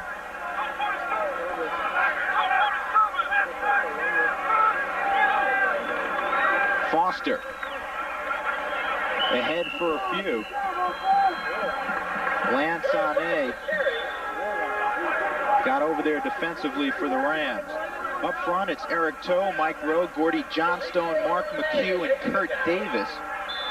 On the offensive line for Eastern Michigan, the tight end is Rob Fogarty. As Earl Bruce walks the sideline, his defensive troops in a 3-4, Chirico, Shaler and Hanks.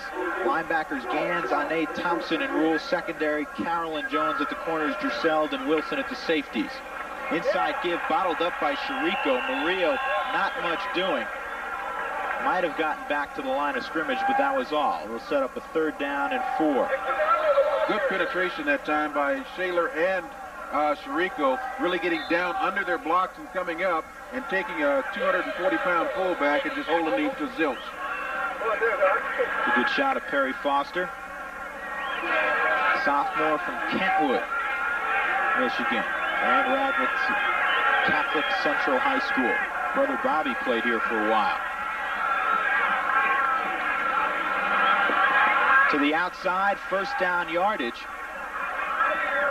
Tim Kellogg, junior from Coldwater, Michigan, with the reception. Just a little 3-step drop. Must have caught him in a zone, and they're moving out. The corners are moving out too quick to have your linebacker getting over there before your cornerbacks do. They will have to make that adjustment, or Tom Sullivan will take that all day. 1st and 10, ball at the 27-yard line. Murillo is the fullback, Foster the tailback. Bennett in motion. Foster into the secondary, brought down from behind after a good gain. Selwyn Jones had to make the tackle. Foster galloped for more. Rob Fogarty, his tight end, got a good block. 18 yards on the advance. Good surge by the offensive line. Here we see fullback going down on Tipicani, got him off of his feet.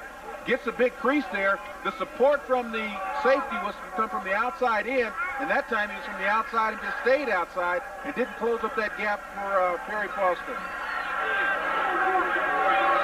Murillo in the ace formation, slot to the top. Down the middle for his tight end. Great reception by Fogarty.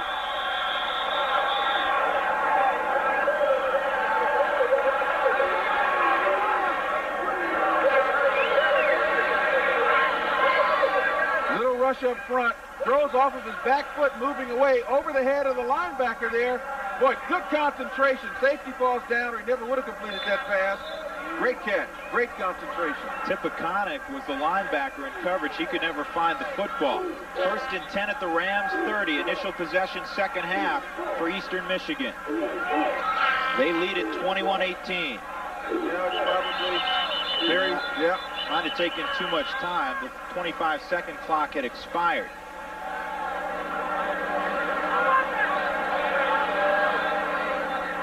No illegal procedure. Both 5-yard walk-offs. It'll be 1st and 15. Colorado State wanted to establish themselves defensively. EMU only had to punt the football 1 time in the 1st half. And so far, you know, they've taken and what they've gone on they've picked up 60 yards just about here. You have Mitch Brown in the backfield now. Looks like he's the tailback, 6'1", 212-pound sophomore. And it's Brown whose number is called. And he gets the 5 yards back they just lost by penalty. Paul Hanks got a hold of his jersey and brought him down. You can tell when a team starts getting confident. Right before the last play when the penalty was called, they had just got the start of that play off, though they didn't really get the chance to get in the motion. Now, if I'm a linebacker, I sit back and say, well, they were going to come with just a straight handoff to their tailback. And then, guess what? They come back with the same play, so they're very confident about themselves right now. Foster back in the ball game. He has the football. Tipiconic nails him after a couple. It'll bring up a 3rd and 8. Eric Shaler also from his nose tackle position. You know, it's always important to come out at the start of the 3rd quarter, start of the 2nd half, and get yourself established, offensively or defensively. Right now, the offense, they're moving down with little effort at all, moving right down against a defense that, you know, has really been the strength of this ball club. 3rd and 8. Ball at the 28-yard line of Colorado State. Big down for both teams. Here comes the blitz, and here comes an audible right now. Sullivan down the middle to the 5 and brought down right there. Dan Bennett on the little slanted. Beautiful read, and Sullivan hasn't missed a beat yet checking off. He hasn't. Hasn't done it at all. He's just checked this thing off. Again, get out there to the strong side, kept their tight end in, bring the flanker down on a post pattern. They're just stymied. The entire defensive secondary, they're confused out there as to what's going on. Double tight end situation. Fogarty and Walsh both in the game as they go out of the wishbone. Murillo the up back. Brown and Foster the tails. This is Foster, not much. Maybe got to the 4. Lance Sané, the first green jersey in there. Perry Foster lost his hat. Tell you what, you don't like that as a defensive team also. They've just run down the field on you. They've run the ball down your throat. And then their tailback is helping up your defensive lineman. That is not a good sign. You would never have taken that, would you? Oh, no, I don't need any help. Second and goal. This time it's Brown, and he's hit hard. Craig Tercel, strong safety. 5'10", 180-pounder from Alamo, California. Good surge here by the defense, the right side. Now there you go, he's underneath. They got underneath the offensive lineman that time. Allow Tercel, allow your linebackers to come in, field from the top. Great play by the defense. So third and goal at the 4. The drive has already consumed 5.5 minutes of the third quarter.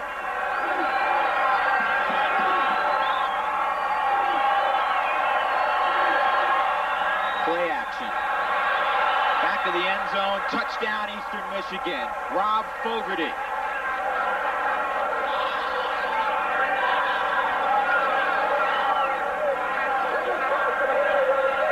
Michigan goes up 27-18. We're going to come right into your living room on this one. And what happened on this, the safety nor the linebacker got a bump on Fogarty. Here he comes right there, wrapped up, all signed, sealed, and delivered, touchdown. Senior from Chagrin Falls, Ohio. In a goal line situation, you cannot allow a tight end to come free, unmolested, if you will, off of that line. He's going to never win in a situation like that. Lope will kick it deep to either Sean Willis or Tony Carr. Willis from the 4. The senior gets it out to about the 23-yard line. Steve Alvarez, how you doing? All right, Drew. I just spoke with Tom Sullivan. He's on the bench getting some ice on his lower back. That's the only thing that really isn't going perfectly for him so far today. I asked him if he was checking off a lot at the line of scrimmage. He said indeed he was. Says he feels very comfortable this afternoon making the audibles, and he expects to continue to do so. Says he's seeing the field great and everything is going their way, and that was picture perfectly illustrated on the last drive. Drew? Yes, it was. Jimenez to Willis, first down to the 36-yard line. Jerry Smith made the tackle on Willis. Interesting that Earl Bruce comes out throwing the football. Do you believe he needs to do that? Still plenty of time to go in this football game. 8:52 to go in the third quarter. It's a running football team primarily. Is it a confidence builder perhaps for Jimenez? I'm sure it is, but also you've just gone behind another touchdown even before your offense handed the ball off. Tony Alford pushing tacklers ahead, 5-6 more yards, another first down. Bob Navarro was probably more aptly put, he was tackled on the play. Yeah, he was. Mac Renata going to lead it out there, get Adam out there. Whitmer, good block, seal block there. Oh, as a strong safety, you don't like to see that. Ball at the 48-yard line of CSU. Alford averaging 5.8 a carry this year, 6.8 today.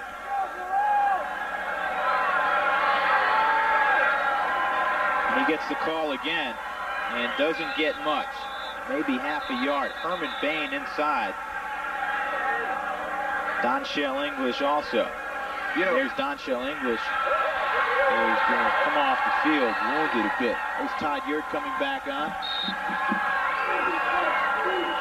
Craig Petersmar coming back into the ball game. They average more rushes than passes. Not too many WAC teams outside of the Air Force Academy and Fisher DeBerry do that. Most teams in the WAC put it up. High throw, trying to get it to Greg Scott, his tight end, who was well covered on the play. And now we have flags coming in the direction of a personal foul. Some extracurricular stuff after the play. You know, one of the things that's happening with Jimenez is that he seems to be a one-receiver type quarterback where he has not learned yet to look for that secondary receiver. Going up the sidelines was Tony Carr all along. The safety had already bit up, and it was a touchdown. He's not able to pick out the open guy. There's Jim Harkema. When he took over the Eastern Michigan program 7 years ago, they had won 2 football games in the previous 3 years. Just a few years after that, they went to the California Bowl. They're now the winningest program in the MAC over the last 3 years. Bowman in motion after the 15-yard walk-off. And Jimenez in trouble from behind, scrambles free, and will pick up some positive yardage to the 32 of the Hurons. Werner Blakely and Mike Danley got him out of bounds. That was a rare blitz by the Hurons that time. They brought their entire front 7, but they lost containment. And Jimenez is a running quarterback, and they need to know that if they don't already, that he can beat you on the run, that he doesn't mind doing it so much. Greg Primus in the ball game for CSU, redshirt freshman from GW in Denver. Rodney Bowman to the right.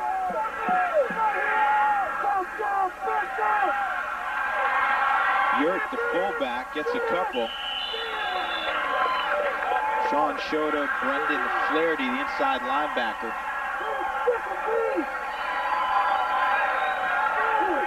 There's Yurt. He had 4 touchdowns last week against Cal State Fullerton, and the second time in his career he has done that. He did that 2 years ago out in Hawaii. Ball game we did. 39-38 affair. A lot of people scored that evening. Yeah, I tell you what, even you and I thought we were going to get to carry the ball. John hobbles off there. Looked like he had the ankle twisted up a bit. There's Adam Whitmer, slow to come off the field. You don't like to see a team losing 2 starters on one play. Pat Morris will fill in for Whitmer. Whitmer, a sophomore, 6'3", 245 from North Glen High School, suburb of Denver. Pat Morris comes in. He's 6'1", 235, a senior from Torrance, California. Grew up in the same neighborhood as Hector Murillo for Eastern Michigan. They're good buddies. 3rd down and 2 for Colorado State. They trail by 10. Mac Renato and Alford, the split backs. Got a man, Willis, touchdown. Super throw by Mike Jimenez. Willis beat Werner Blakely, and the Rams close to within 4. You know, that's a great throw.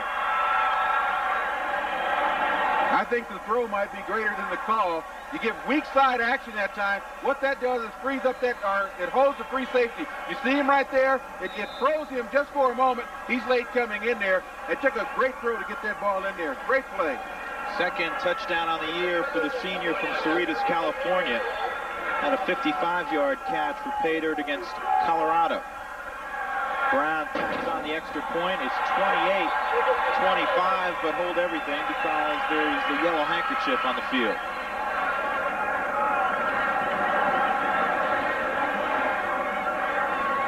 CSU is walking off as if it is against Eastern Michigan.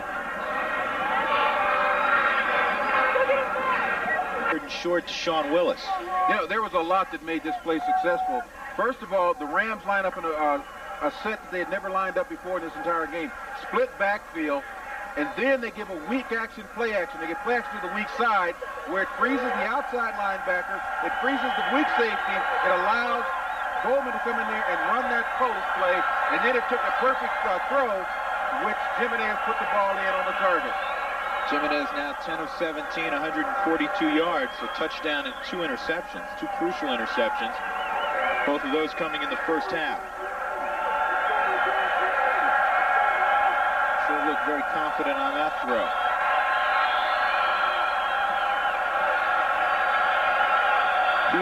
kicks out. Kicking it deep, and he really got his foot into this one. 8 yards deep. Paul Powell will down it there. For Eastern Michigan, there's Jim Harkema. He does a lot of pacing. Pretty avid tennis player is Harkema. One of the 3 sports that he partook in college. Pretty good basketball player and football player. Went to Kalamazoo College, graduated in 1964. Tom Sullivan, he's been special today. 10 of 13, 171 yards, 3 touchdowns, and a lone interception. Bennett comes in motion, and Perry Foster with his 19th carry of the day picks up 7-8 yards. Foster nearing that century mark. He'll have about 93 after that carry.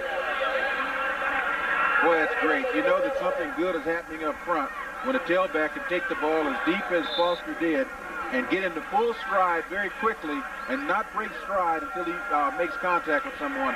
The job is being done up front for the Hurons. Harlan Carroll is out of the ball game at left corner. Senior Kevin Nettles is now in for Colorado State. And this play's bottled up before it got going. Tippecanoe, junior from Albuquerque. First person there, number 89. There was some early movement that time. Looks like by the tailback they were able to get away with it. Foster moved a bit early. 3rd down and about 2.5 yards to go. And this is where Tom Sullivan and Eastern Michigan have been so successful today. Converted. Only had to punt 1 time. Lone setback is Foster. He's checking off again. He's going for the same play. Down the middle, and this time defended a little bit better. Bennett couldn't come up with it. It was a little behind him. And the Rams celebrate. And they're able to hold Eastern Michigan. Exact same thing. Come up to the line, check it off, get it right over the middle. He got into that dead zone there, but he wasn't able to hold on to the ball. A little bit behind him. Decent coverage by the guy we just talked about coming into the ball game, senior Kevin Nettles. He also knew he was going to get popped. Hennigan will punt. Rodney Bowman is back in single safety at his own 40. Nearly blocked, and maybe it partially was. The 38. This is something that the Rams said they would do. They've had trouble on their punting game, Eastern Michigan, all season long. They had a high snap a week ago, and both times they've gone back to punt, Colorado State has sent people after them.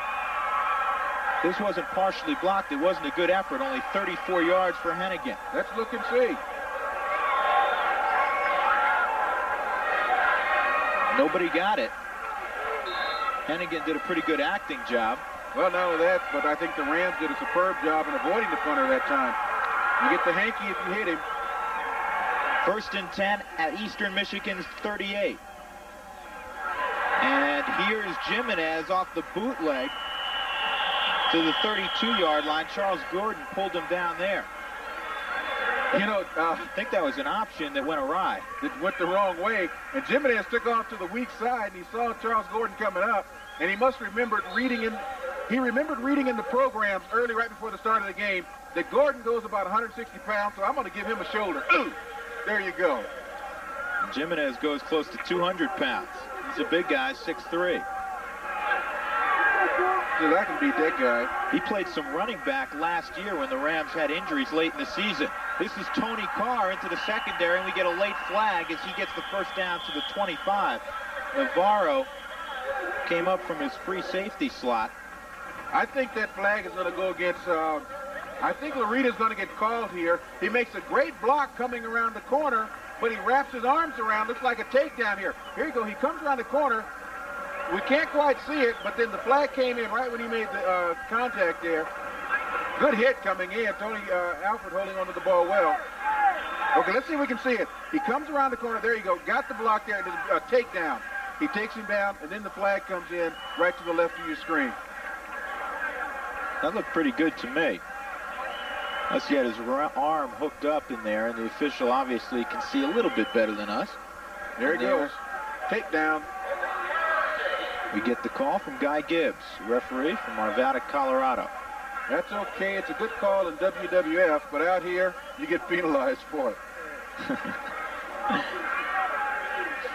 So the ball goes back to the 38-yard line, and it'll be 2nd down and 10 for CSU. Willis goes to the top to the near side, Rodney Bowman. Jimenez will be tackled from behind, a sack as he got to the 39-yard line. Brad Schmidt got him. He had plenty of time, just nobody open. Well, it seemed like as soon as he got back into the pocket, he started looking around and his feet were moving. He was kind of gingerly moving there on his feet like he was going to get hit. And then he's dropped there for a loss. And the senior from Mission Viejo, California, Schmidt, who made the tackle, seems banged up a little bit.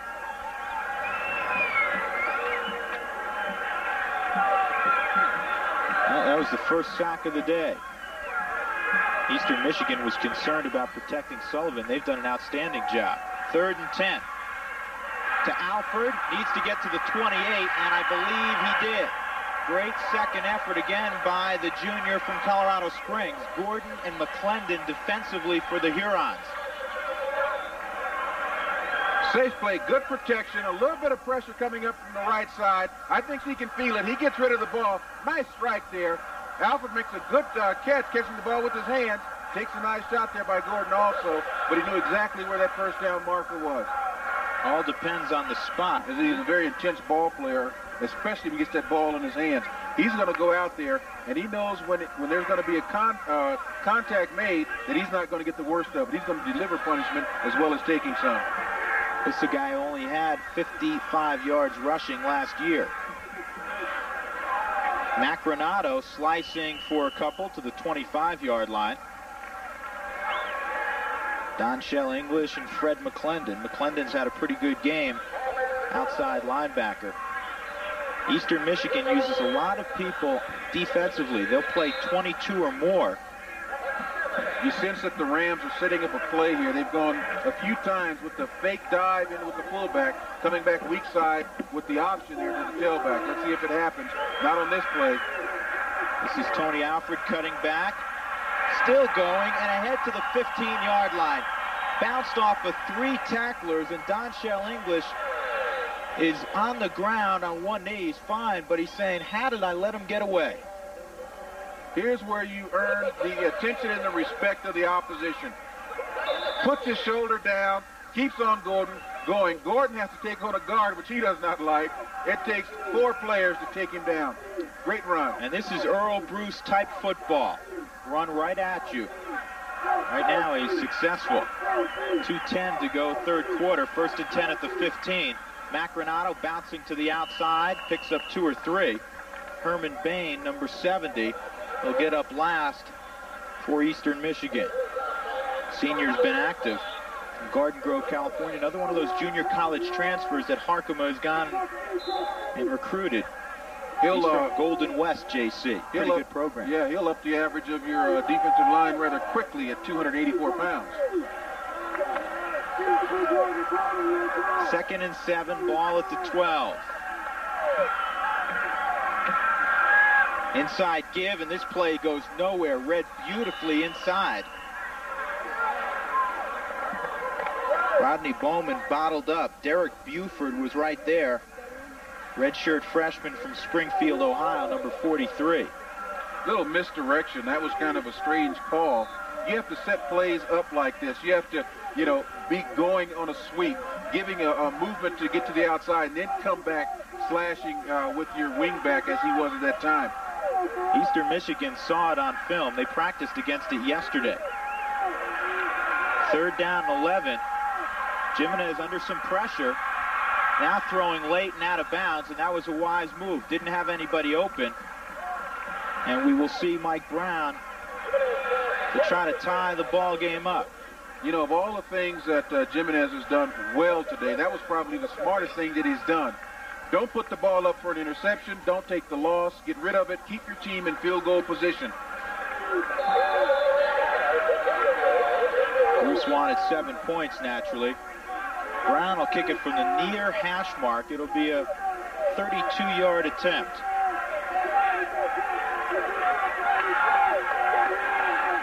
Good snap. And megaphones. They've been using these things for over 100 years in college football. Why? I'll show you why. Because they work. Back up to you. I don't need a mic anymore. Hey, Steve, I think we saw your best side right there also. Thank you very much. The birthday boy. 28-28, 44 seconds to go. Steve's having a ball down there, isn't he? He's in his element. Well, he looks like a college student now. He looks 24. That's how old he just turned. Yeah, I know it. He's been that for 8 years, too. Looks like a co-ed, doesn't he? Peter Ransow kicking it deep. John Stoitsiadis from the 5. Stoitsiadis with a little bit of an opening. Gets it out close to the 30-yard line. That ball is loose down there, but there's no signal that it's going to go the other way. Donovan Gans, the only true freshman to play for Colorado State this year, and Earl Bruce made the tackle. And he started at outside linebacker today, had a big interception in the first half. 6'2", 225 from Orange, Texas. Tom Sullivan.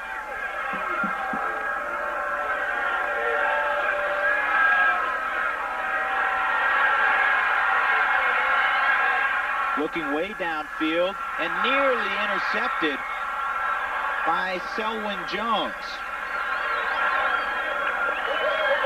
Trying to get it to John Pfeiffer. Yeah, rolling out to your left is not an easy proposition for a quarterback. When he gets out there, he throws the ball with a lot of force, but this time he overthrows his intended receiver. Selwyn Jones, who has not really been picked on today, almost comes up with the interception. So it's 2nd down and 10, ball at the 30-yard line. Tied at 28. Drew Goodman, Tom Graham, Steve Alvarez from Hughes Stadium in Fort Collins. This is Mitch Brown. Ooh, and he was kissed right at the line of scrimmage.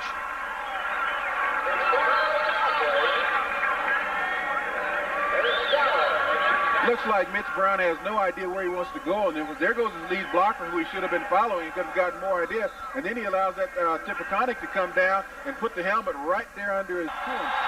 And he's checking off once again. He sees man coverage down here at the lower part of the screen. Picked off. Selwyn Jones with it, and he'll get corralled at the 14-yard line by Patrick Walsh, but a big play defensively by the sophomore from Missouri City, Texas. And he's still on the ground.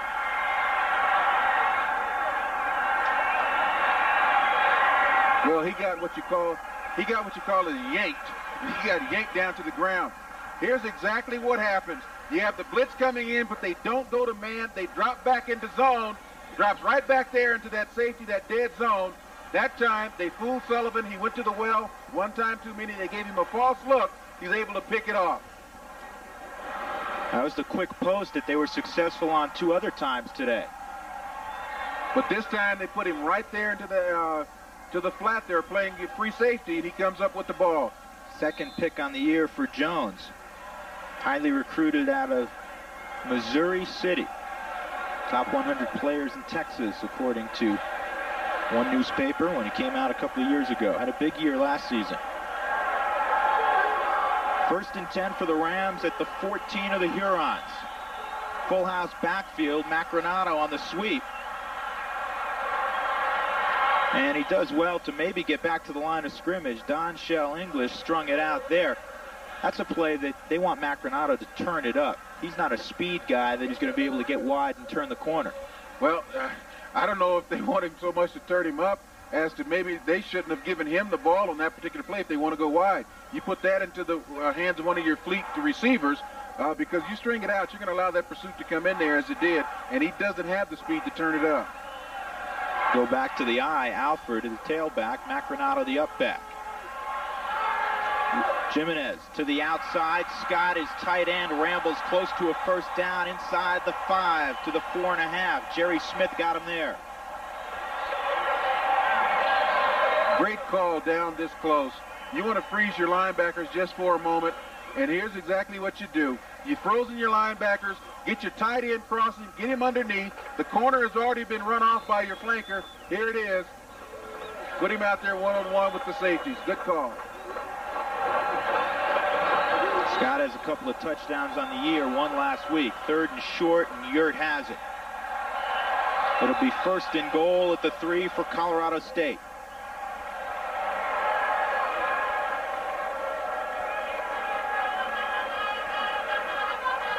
We were talking in the break, Tom, right after halftime, that we felt that a turnover probably would be the key to winning this football game, and we're far from over, even if CSU punches it in here. 14:30 to go in the 4th quarter. Exactly. That was your call. You decided it was going to be a turnover, and, you know, here we are. Now, they have to take advantage of being down this close. The last time, a couple of times, they've been in a full house. They haven't had much success. Let's see what happens here. This is Macronato on the sweep, and he gets maybe a yard to the 2. And I have to believe I want Tony Alford with the football if I'm a Colorado State fan here.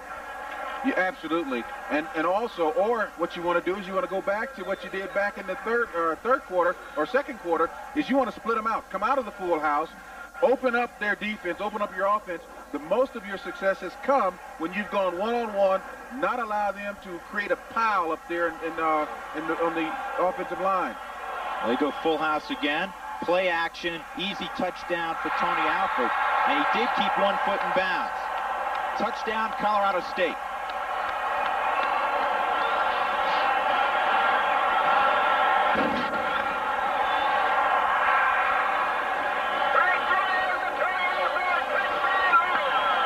Tony Alford's 3rd score of the year, 2nd on the day.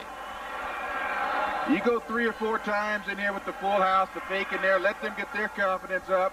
They can do it, but then you come out with the play action pass. You slip him right by your linebacker there, Tom Schooler. Touchdown. Here's Mike Brown. He's been perfect this afternoon. Colorado. CSU leading now by 7. They keep coming from behind. It was 21-18 at intermission, Eastern Michigan. They went down the field and scored a touchdown, a lead by 10.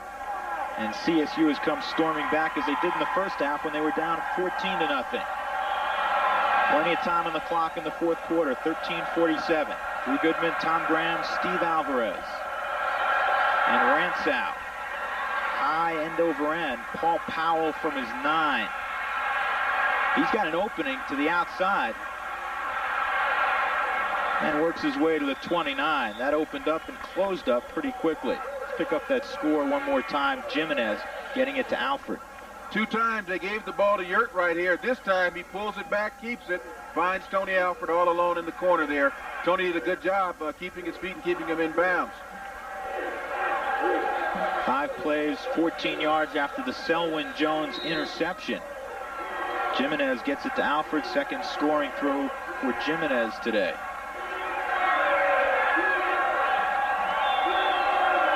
Perry Foster, Hector Murillo in the I formation. And just a couple for Foster, bottled up about the 37-yard line. Tony Alford's having himself a pretty good afternoon. 12 carries, 79 yards, 2 receptions, 13 yards, a touchdown rushing, a touchdown receiving. Perry Foster's done pretty well also. He also had a good game, obviously, is Tom Sullivan, who now, you know, the ball's in his court to move his offense down the field, maintain his poise, not get rattled, and put some points on the board.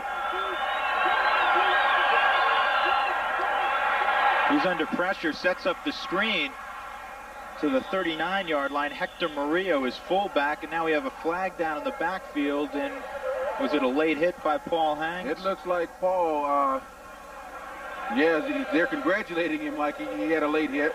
It did look like one. There it is. That's an easy way to get 15 yards. Painless way to get 15 yards, unless you're Tom Sullivan. He had to receive the blow. That's what you call sacrificing your body for the good of the team. And this is not quite as, you know, damaging as a turnover naturally, but this is a mistake that Earl Bruce wants his club to eliminate. You have to be disciplined when you're playing close football games, as Colorado State has over the last several years. Unfortunately, they've been losing them because of mistakes similar to that. And yet it's hard to be aggressive and disciplined. Those two are almost at the opposite end of the spectrum, but you can get burned if you're not. John Pfeiffer to the near side. Bennett to the top. Sullivan down the field, complete to the 25-yard line. John Pfeiffer sitting there all alone on his knees in the zone. And here comes Eastern Michigan right back. Pickup of 21. You know, this is a great throw.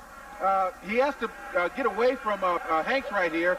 He squares up, throws the ball across the zone, right into the dead part of the zone. That's a great catch and a great throw.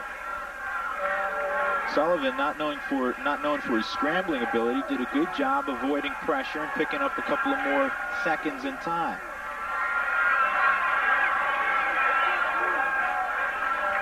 Foster, Andy Byrne closed down quickly.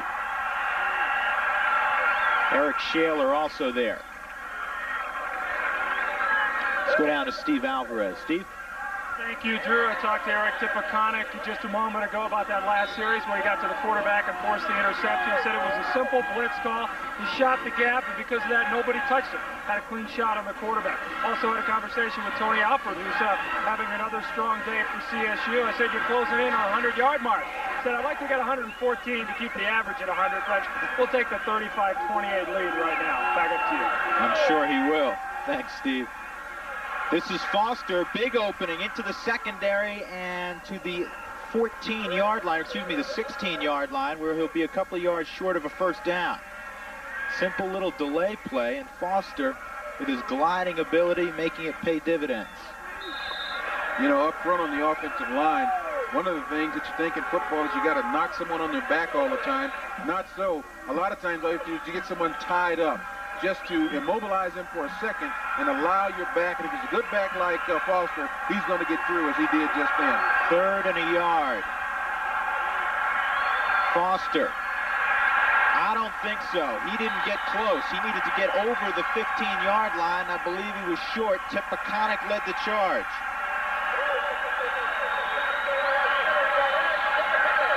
And already the field goal unit on the field for Eastern Michigan. Double tight end. The defensive line gets under their blockers. They're able to hold them off to a stalemate there. Always allows a linebacker to come in there and finish up, as you see Ane on the top right there. Where they marked it, it looks like he even might have lost a couple of feet. Hennigan in the ball game. This will be a 33-yarder, pretty much straight on. And it's wide to the left. And Colorado State holds. EMU comes away with nothing after an impressive drive. Score remains 35-28. Well, Bruce wants to put the fans back in the stands, and if you play exciting football, that will happen. Tell you what else is going to happen. They're not going to get too many volunteers down there for the push-up duty. And it used to be that guys would line up, say, I'll do push-ups, because they knew there wasn't going to be a lot of scoring. Well, if you have to do push-ups every time they score, right about now you've done over 100 push-ups, and you're in trouble. The Rams from their own 20. To the outside, Rodney Bowman. And he's hammered down after about 4 yards. Let's go back down to Steve Alvarez. Thank you very much, Drew. Underneath the Colorado State bench, intermixed with some of the football helmets, are some other helmets from the local sheriff's department. I don't know what would be funnier if one of the policemen put on one of these things or if one of the players put on one of these. They do have a nice face shield, by the way, so you'd probably be safe in one of these. Could you model one for us? Do I have? All right, hold on. Beautiful. Now if they only had a tinted windshield.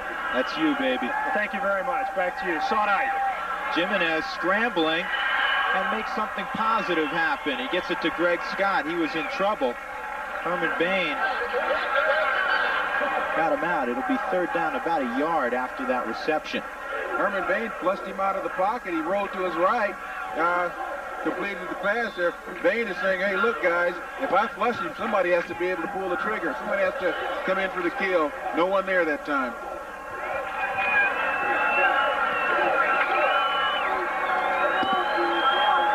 Third down and a yard for Earl Bruce's squad. And getting the first down ever so narrowly was Macronado. Looked like Jimenez had to reach that time, Drew, to get the ball into the cup there. He just did get it to him. Todd Yurt will replace Paul Macronado, and they'll move the chains. 9:35 to go. CSU by a touchdown.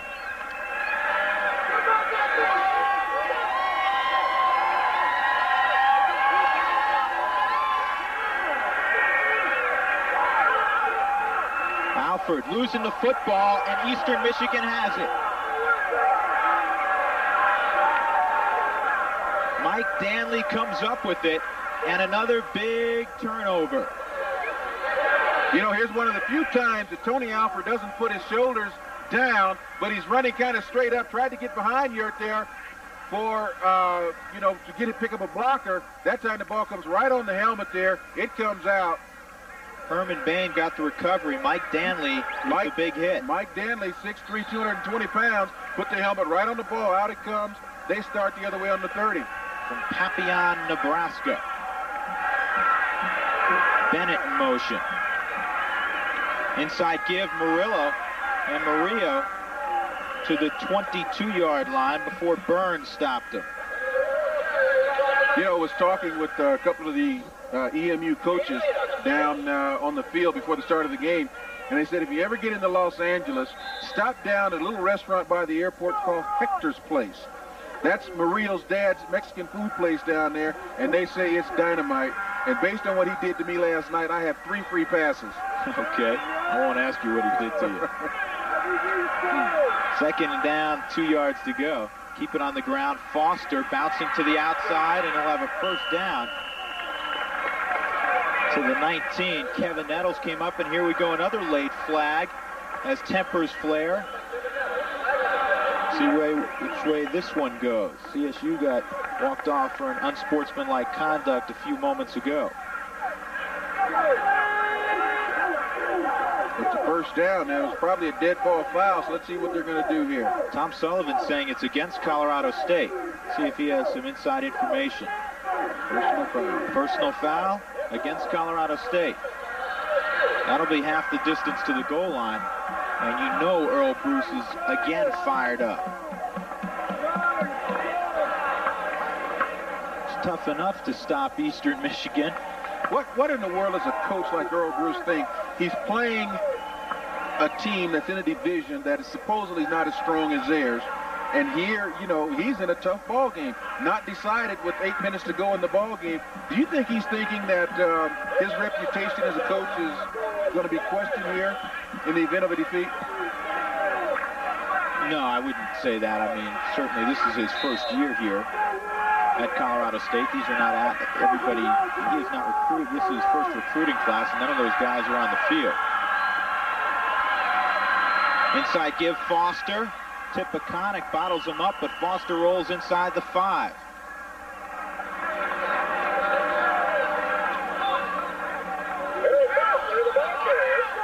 Yeah, we're having a good demonstration of what it is to run the football by Foster and Alford today. Unfortunately, all that Alford has done has been marred by that fumble, but he's had a pretty good afternoon. Inside of 8 minutes to go. Eastern Michigan trying to get even.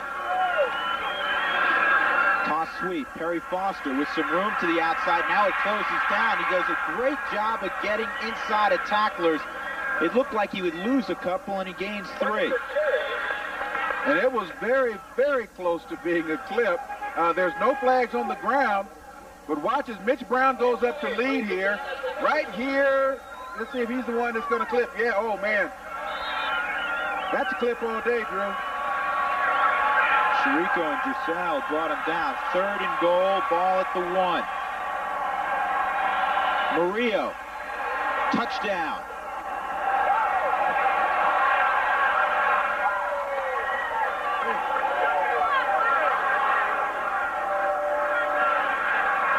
We're within a point of being all knotted up again. Do you go for the win if you're Harkema? Too much time left the way these two teams are moving up and down the field. We have to get even first. Tim Hennigan is in the game. Yeah, we talked about Murillo. He just got the touchdown there. He was my next-door neighbor, and he didn't know that I was a next-door neighbor. But he started pounding on my door last night about 9:45, and I didn't know what was going on. And so I finally went over and answered the door, and he realized it was me, and his mouth went open. And the first thing he did, he said it was my roommate. I didn't have anything to do with this, sir. And he called me, sir. I had nothing to do with this, sir. So what college education will do for you. First time they were into the wishbone in this series, they go wide on the pitch to Mitch Brown. Here they come right back and give it to the big man over the top. Got a good surge from the offensive line. They tied this Hummer up with 7:09 to go. They go 30 yards after the fumble by Tony Alford.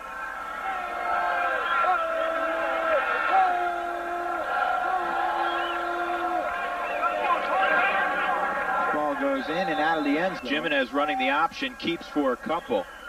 I still believe at this point another turnover will play a factor. They put it on the ground, both teams quite a bit, or on the ground or throwing picks. You hate to say that, but the way this whole thing is transformed and unfolded, you believe maybe there's one more turnover.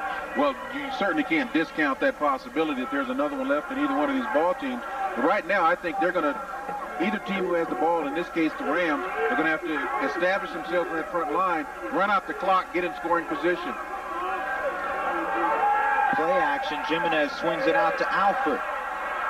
And Alford brought down after a short gain. It'll set up 3rd down and 4. He picked up 3 on the reception. Don Shell English made the tackle. Little swing pass to Alford. Anytime you want to get a swift back out like that, you want to get that ball to him quickly with at least one lineman out there in front blocking for him. That time the play developed too slow. It allowed the defense to get in pursuit, take him down for a little gain. Here's a big play as we're inside 6 minutes. 3rd down and 4 yards to go. Jimenez, 1st down. Went to Tony Alford again. Dean Nesson brought him down, but a pickup of 5 and they'll move the sticks. Play action pass. If you're in a man, this will put you on a linebacker, which you see the linebacker coming out there. There's no contest. Just make the throw, get it there, completion, 1st down. That time it was the middle linebacker, Brendan Flaherty, who's had a pretty good ball game in the middle, but in a play action situation like that, he's at a disadvantage. Alford. Still going. Tony Alford across the 40-yard line to the 39, and he's over 100 once again. Charles Gordon brought him down there, and Alford keeps bouncing off of Eastern Michigan tacklers.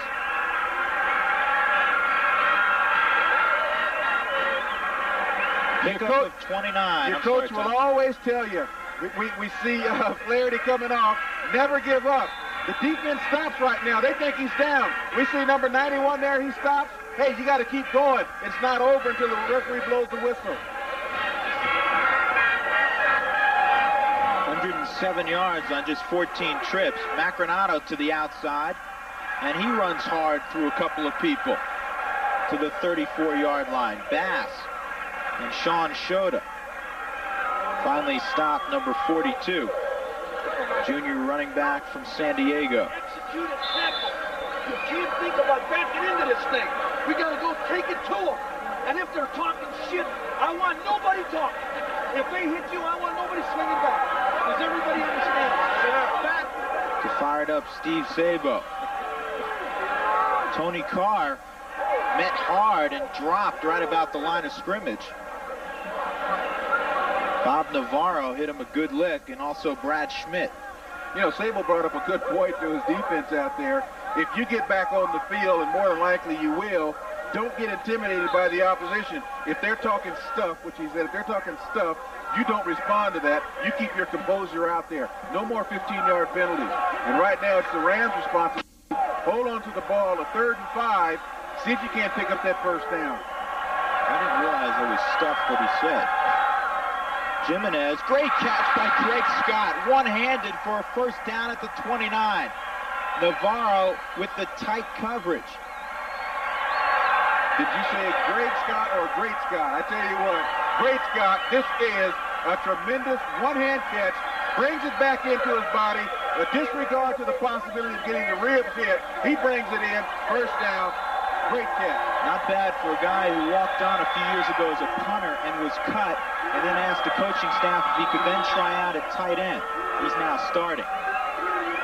Tony Carr met at the line of scrimmage and maybe loses a yard. And Tony Alford getting ready to check back into the ball game.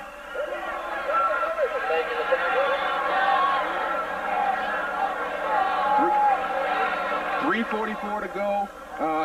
I tell you, you think this is a non-contact sport? Is it easy? Whoever said that? Guys losing a little bit of blood there, you know? That's Steve Rule. From Englewood, Colorado. Junior who started the last couple of years at outside linebacker.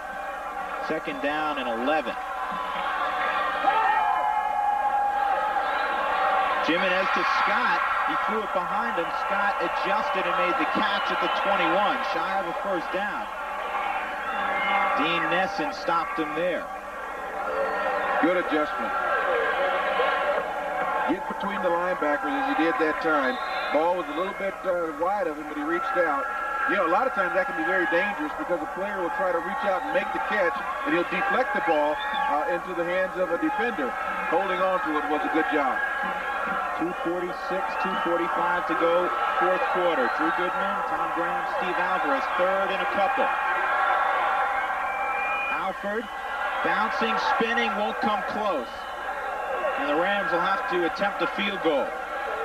Tom Schooler got great penetration and made the tackle in the backfield. Brown has been perfect so far today, 2 of 2 from 28 yards and also 32 yards. This one will be a little bit longer. You know, as we look 41 yards. Excuse me, Drew, as we look at Schooler, he's only 6'1", 211 pounds, and yet he's their leading tackler. And for a guy to get under Brown is that it is straight on, not an angle at all. He's in the middle of the field.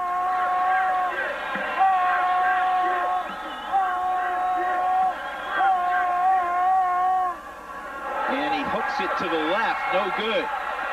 So we are still tied at 35. And with 1:59 to go, Tom Sullivan will work his 2-minute drill.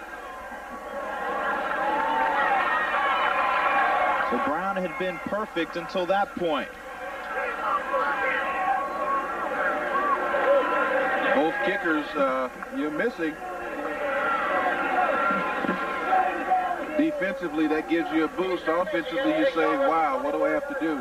It really has a tendency to just take the emotions down, and if you have to get right back there on the field, you got to suck it up and go after it again. Kellogg in the slot inside of Dan Bennett to the top of your screen. Single setback is Perry Foster. Here's a delay, and just a couple of yards for Foster. Shaler came down hard. You know, I think that's a great call for Eastern Michigan. You have a lot of time. There's 1:45 on the clock. You line up in a passing formation, but give it to Foster. He can break it. You know, they're not panicking. They send backers and nearly picked off and then nearly caught. Paul Hanks dropping off, had his hand on it, and then Patrick Walsh also got a glove on it.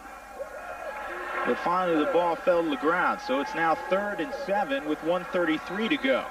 He did a good job to get his hands on that ball and actually deflect it, keep it out of the offender's hand. But, you know, sometimes when you go through a game like this, they'll tell the defensive line or the linebacker, you have to have more ball drills. Learn to catch the ball. Get familiar with it. And Hanks is used to coming out of a 3-point stance. Better call a timeout. Sullivan gets Pfeiffer in motion, flags down, and now Foster is down. And let's see if the play was whistled dead before it got going. Might very well have.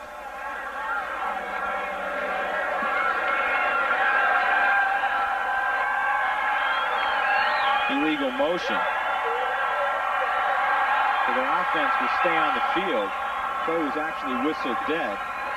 So it'll be 3rd down and 12. Back there, he got off a wobbly 34-yarder last time, and they appear with 10 men up that they're going to go after it again. Here's the fake. Eastern Michigan runs the fake, and a 1st down for Eastern Michigan. Flag down. Flag down, however. Illegal. I think it's an illegal formation. It is against Eastern Michigan. You could tell by the hands on the helmets of the players in white. A holding. A hold. Oh, boy. That was a gutsy call by Harkema, because if he doesn't get it, you're already in field position if you're Colorado State. Well, a gutsy call it is, but why not? You've come this far. You're playing someone who you're not supposed to beat. Let's go for all the marble. Let's just don't be satisfied with the tie. Let's go in here and try and win this ball game.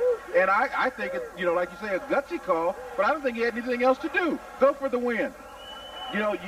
If you tie or lose, well, everyone expected that. Hey, let's go in there and do what's not expected. Let's go in here and win this ball game.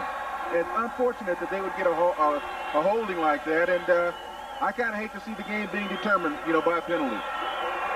Well, it's not determined yet. There's still 1:15 left. And now we have another timeout on the field to blocking it. See if they go after it again or if they check fake. It'd be very difficult for them to fake it here. They need to pick up 15 yards.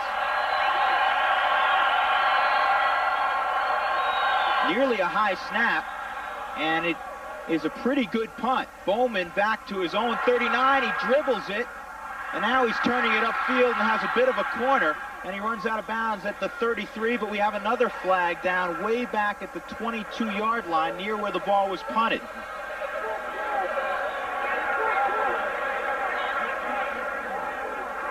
And it'll all come back. Illegal procedure against Eastern Michigan. So that is a huge break for Colorado State. The ball was boomed out of there by Hennigan over the head of Bowman, who fumbled it, muffed it actually. By the time he got it and headed upfield, he was run out of bounds at the 33-yard line. You don't oftentimes think about a punt being a clutch punt, but that time it was. That puts them, that gives them 70 yards to go before they can even think about a score, with the pressure on. They were coming. As a punter, you talk about turning the ball over, and that's when the ball is spiraling, have the nose all of a sudden go downward, usually pick up 5 to 7 extra yards on the carry. And that's exactly what Hennigan did, and he'll need to really boom it this time. You like to see that football almost stay like a... There's the 5-yard walk-off. That's unfortunate. Guy Gibbs once again indicating the procedure call. And here we go again. 3rd attempt at trying to punt it. We've had a fake. We've had a penalty. Let's see what Hennigan comes up with here with 1:08 to go. This time I think the Rams set up a return. Good effort again. Bowman from his own 46 loses the football. Falls on it at the 42, and the Rams will have to go 58 yards, and Rodney Bowman will have to deal with the wrath of Coach Earl Bruce.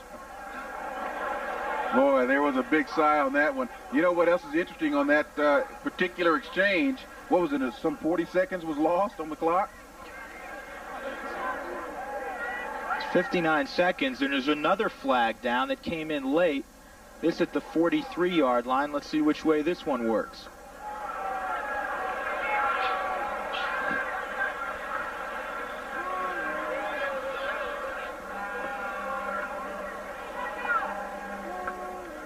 They're still talking this over. They're trying to move away from the players. And the players keep moving closer to them. Funny how well, you've done that before, haven't you? Oh, yeah. You're just attracted to the stripes here as we see Mike Danley, who's getting over there just to hear. Trying to influence the decision, perhaps? Certainly. It wasn't me.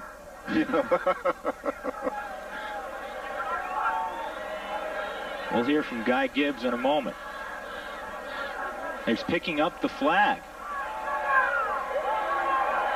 So whatever the infraction was, let's pretend it didn't happen.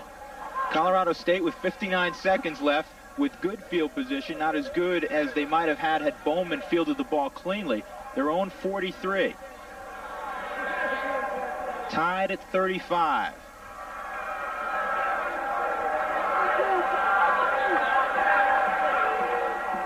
Now they're talking it over again, and they better not look up here because I know in college football there is no instant replay. Let's take a look at it again. Wouldn't that be something? All of a sudden we get that type of authority. They're down there, you know, what are they?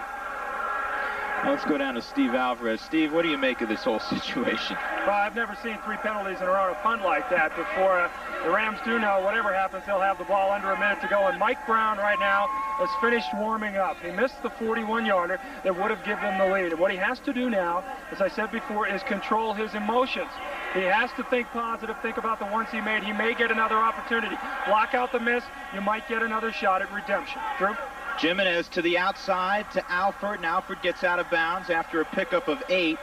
49-yard line of Eastern Michigan. Tom Schooler ushered him out there. 52 seconds, so efficient use of the clock. Mike Brown right now, as Steve said, praying he gets another opportunity for redemption. Well, also, he's out there all alone because no one wants to get next to him. No one will stand near him. You know, it's kind of like it's something wrong with him right now. But the Rams are going to throw underneath. At least they did the last time with the Hurons dropping back into their zone. Find the guy underneath. There it is again. And a dropped football. Greg Scott couldn't hold on to that one. Had the one-handed grab earlier. Mike Danley in on the play there, defending. And this is a big play. It's 3rd down. All of a sudden, it's 3rd down. 47 seconds to go. 3rd down and a long 2. The Rams have one timeout left. They give up the middle, and Macronato has the 1st down. And the clock will stop in college because of that. Brendan Flaherty stopped him there. Macronato's been called on several key down situations, and he's delivered on most of them. Jimenez probably called 2 plays in the... Especially with how they're throwing the ball right now. They're only wanting to pick up 5 or 6 yards a pop, get it underneath the linebackers, underneath the safeties. Willis and Bowman to the near side. Willis drops it at the 40. Would have only been a pickup of a couple. And now it's 3rd down and 6.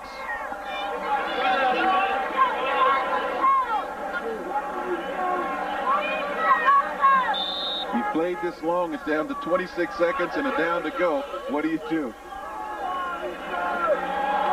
Right here you have to pick up the 1st down because this field goal attempt would be 60 yards, and I don't think Mike Brown can get it there. They show blitz, and they come with it, and going deep, a jump ball, and it's incomplete. Now you have to go for it on 4th down. Werner Blakely, good coverage on Rodney Bowman. Not only that, but Rodney Bowman got away with the push. Boy, he certainly had a push there that time. I'm a little bit surprised at that. Bowman was not open, and you really need to get the 1st down. Well, desperation. He hasn't looked off all day to a secondary receiver. He throws the ball up there, expecting to catch the defense napping. We couldn't quite see where he had a push in there, but he got away with it. 4th down and 6. Jimenez throwing. Was it caught? It's hard to tell. Incomplete. 10 seconds to go, and they'll turn it over on downs. Bowman couldn't hold on. And the Rams, with a golden opportunity, let it go awry. 10 seconds left, and we'll see if Tom Sullivan can pull a miracle. You know, the unfortunate thing about it, you're only 10 seconds away from kissing your sister. That's what a tie is like. Throw all that blood and sweat out there.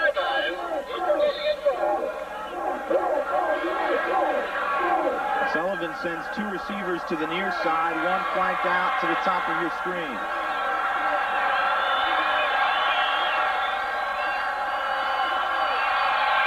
Rams with 6 defensive backs in. Sullivan down the middle, incomplete. And there are 3 seconds left, intended for Fogarty. This will be the last play of the ball game.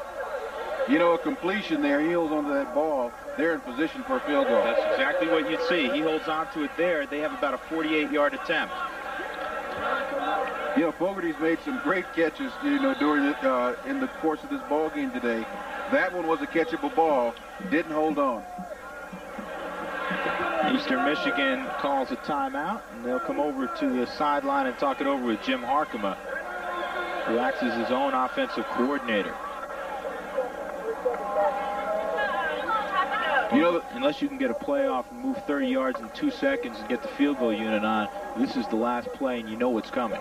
Well, I don't know if that's what's going to come, because the last time they huddled up, they came up with something of a trick play.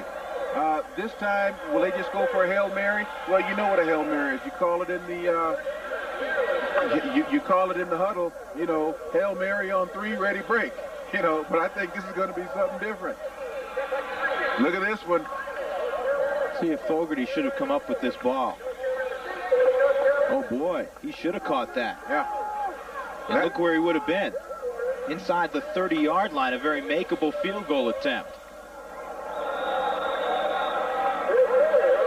You know, that would hit him right in the basket. That was a great throw by Tom Sullivan. You know, he's been impressive, you know, with this touch on the ball. He's been very accurate. Been picked off twice, but has thrown for 3 touchdowns. Watch out for Foster down here. And watch out for the little hook and lateral. Here we go. Final play of the ball game. Sullivan throwing deep downfield. And Kevin Nettles picks it off in the end zone. He better run it out. That's their only chance. That's a safety. That's a safety. That's a safety. They won the ball game. Hold on a second. That's a safety. Let's see if, no. They've not indicated anything yet. This is interesting. The official gets knocked down.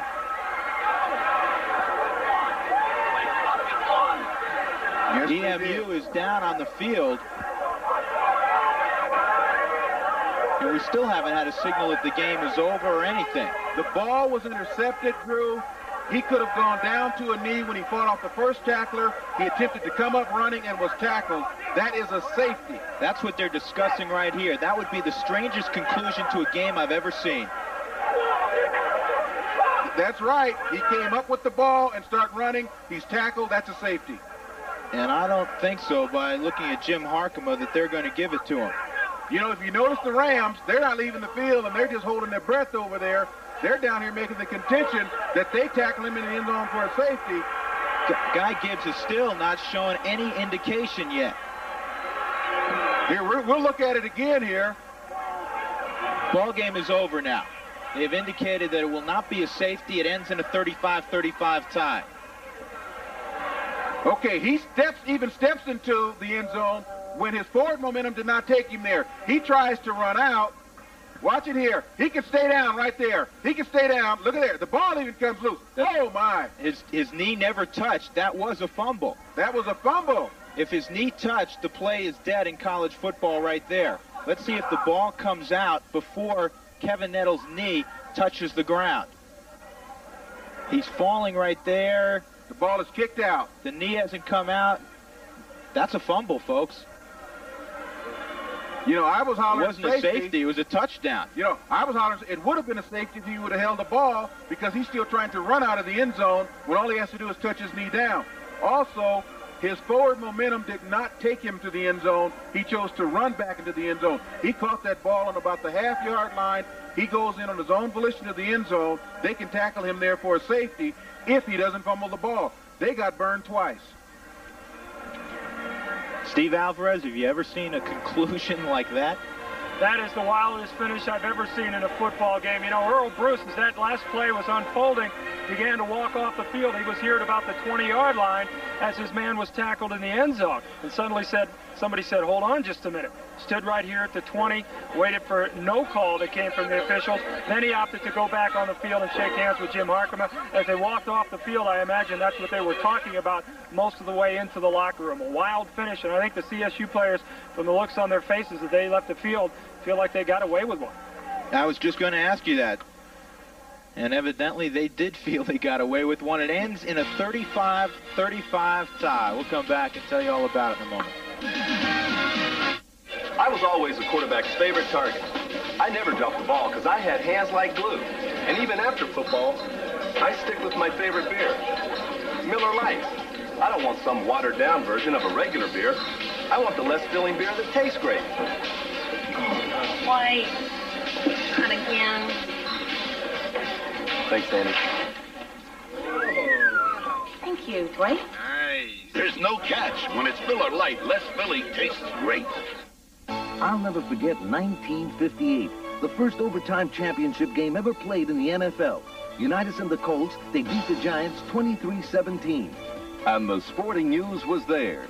Hey, you want overtime? How about that 1982 playoff game? The Chargers over the Dolphins, 41-38. The most exciting game I ever saw. And the Sporting News was there.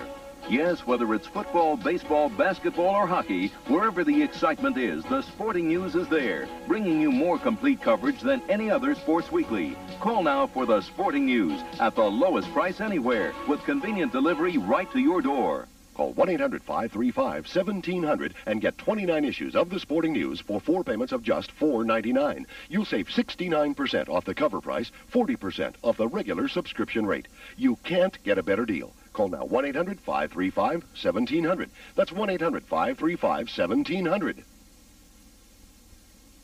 It's Highland's Moonlight Madness Cuckoo Sale. Friday and Saturday only, Highland goes crazy with savings of 5 to 4. Michigan head coach Jim Harkema joins us. Your perception of that final play?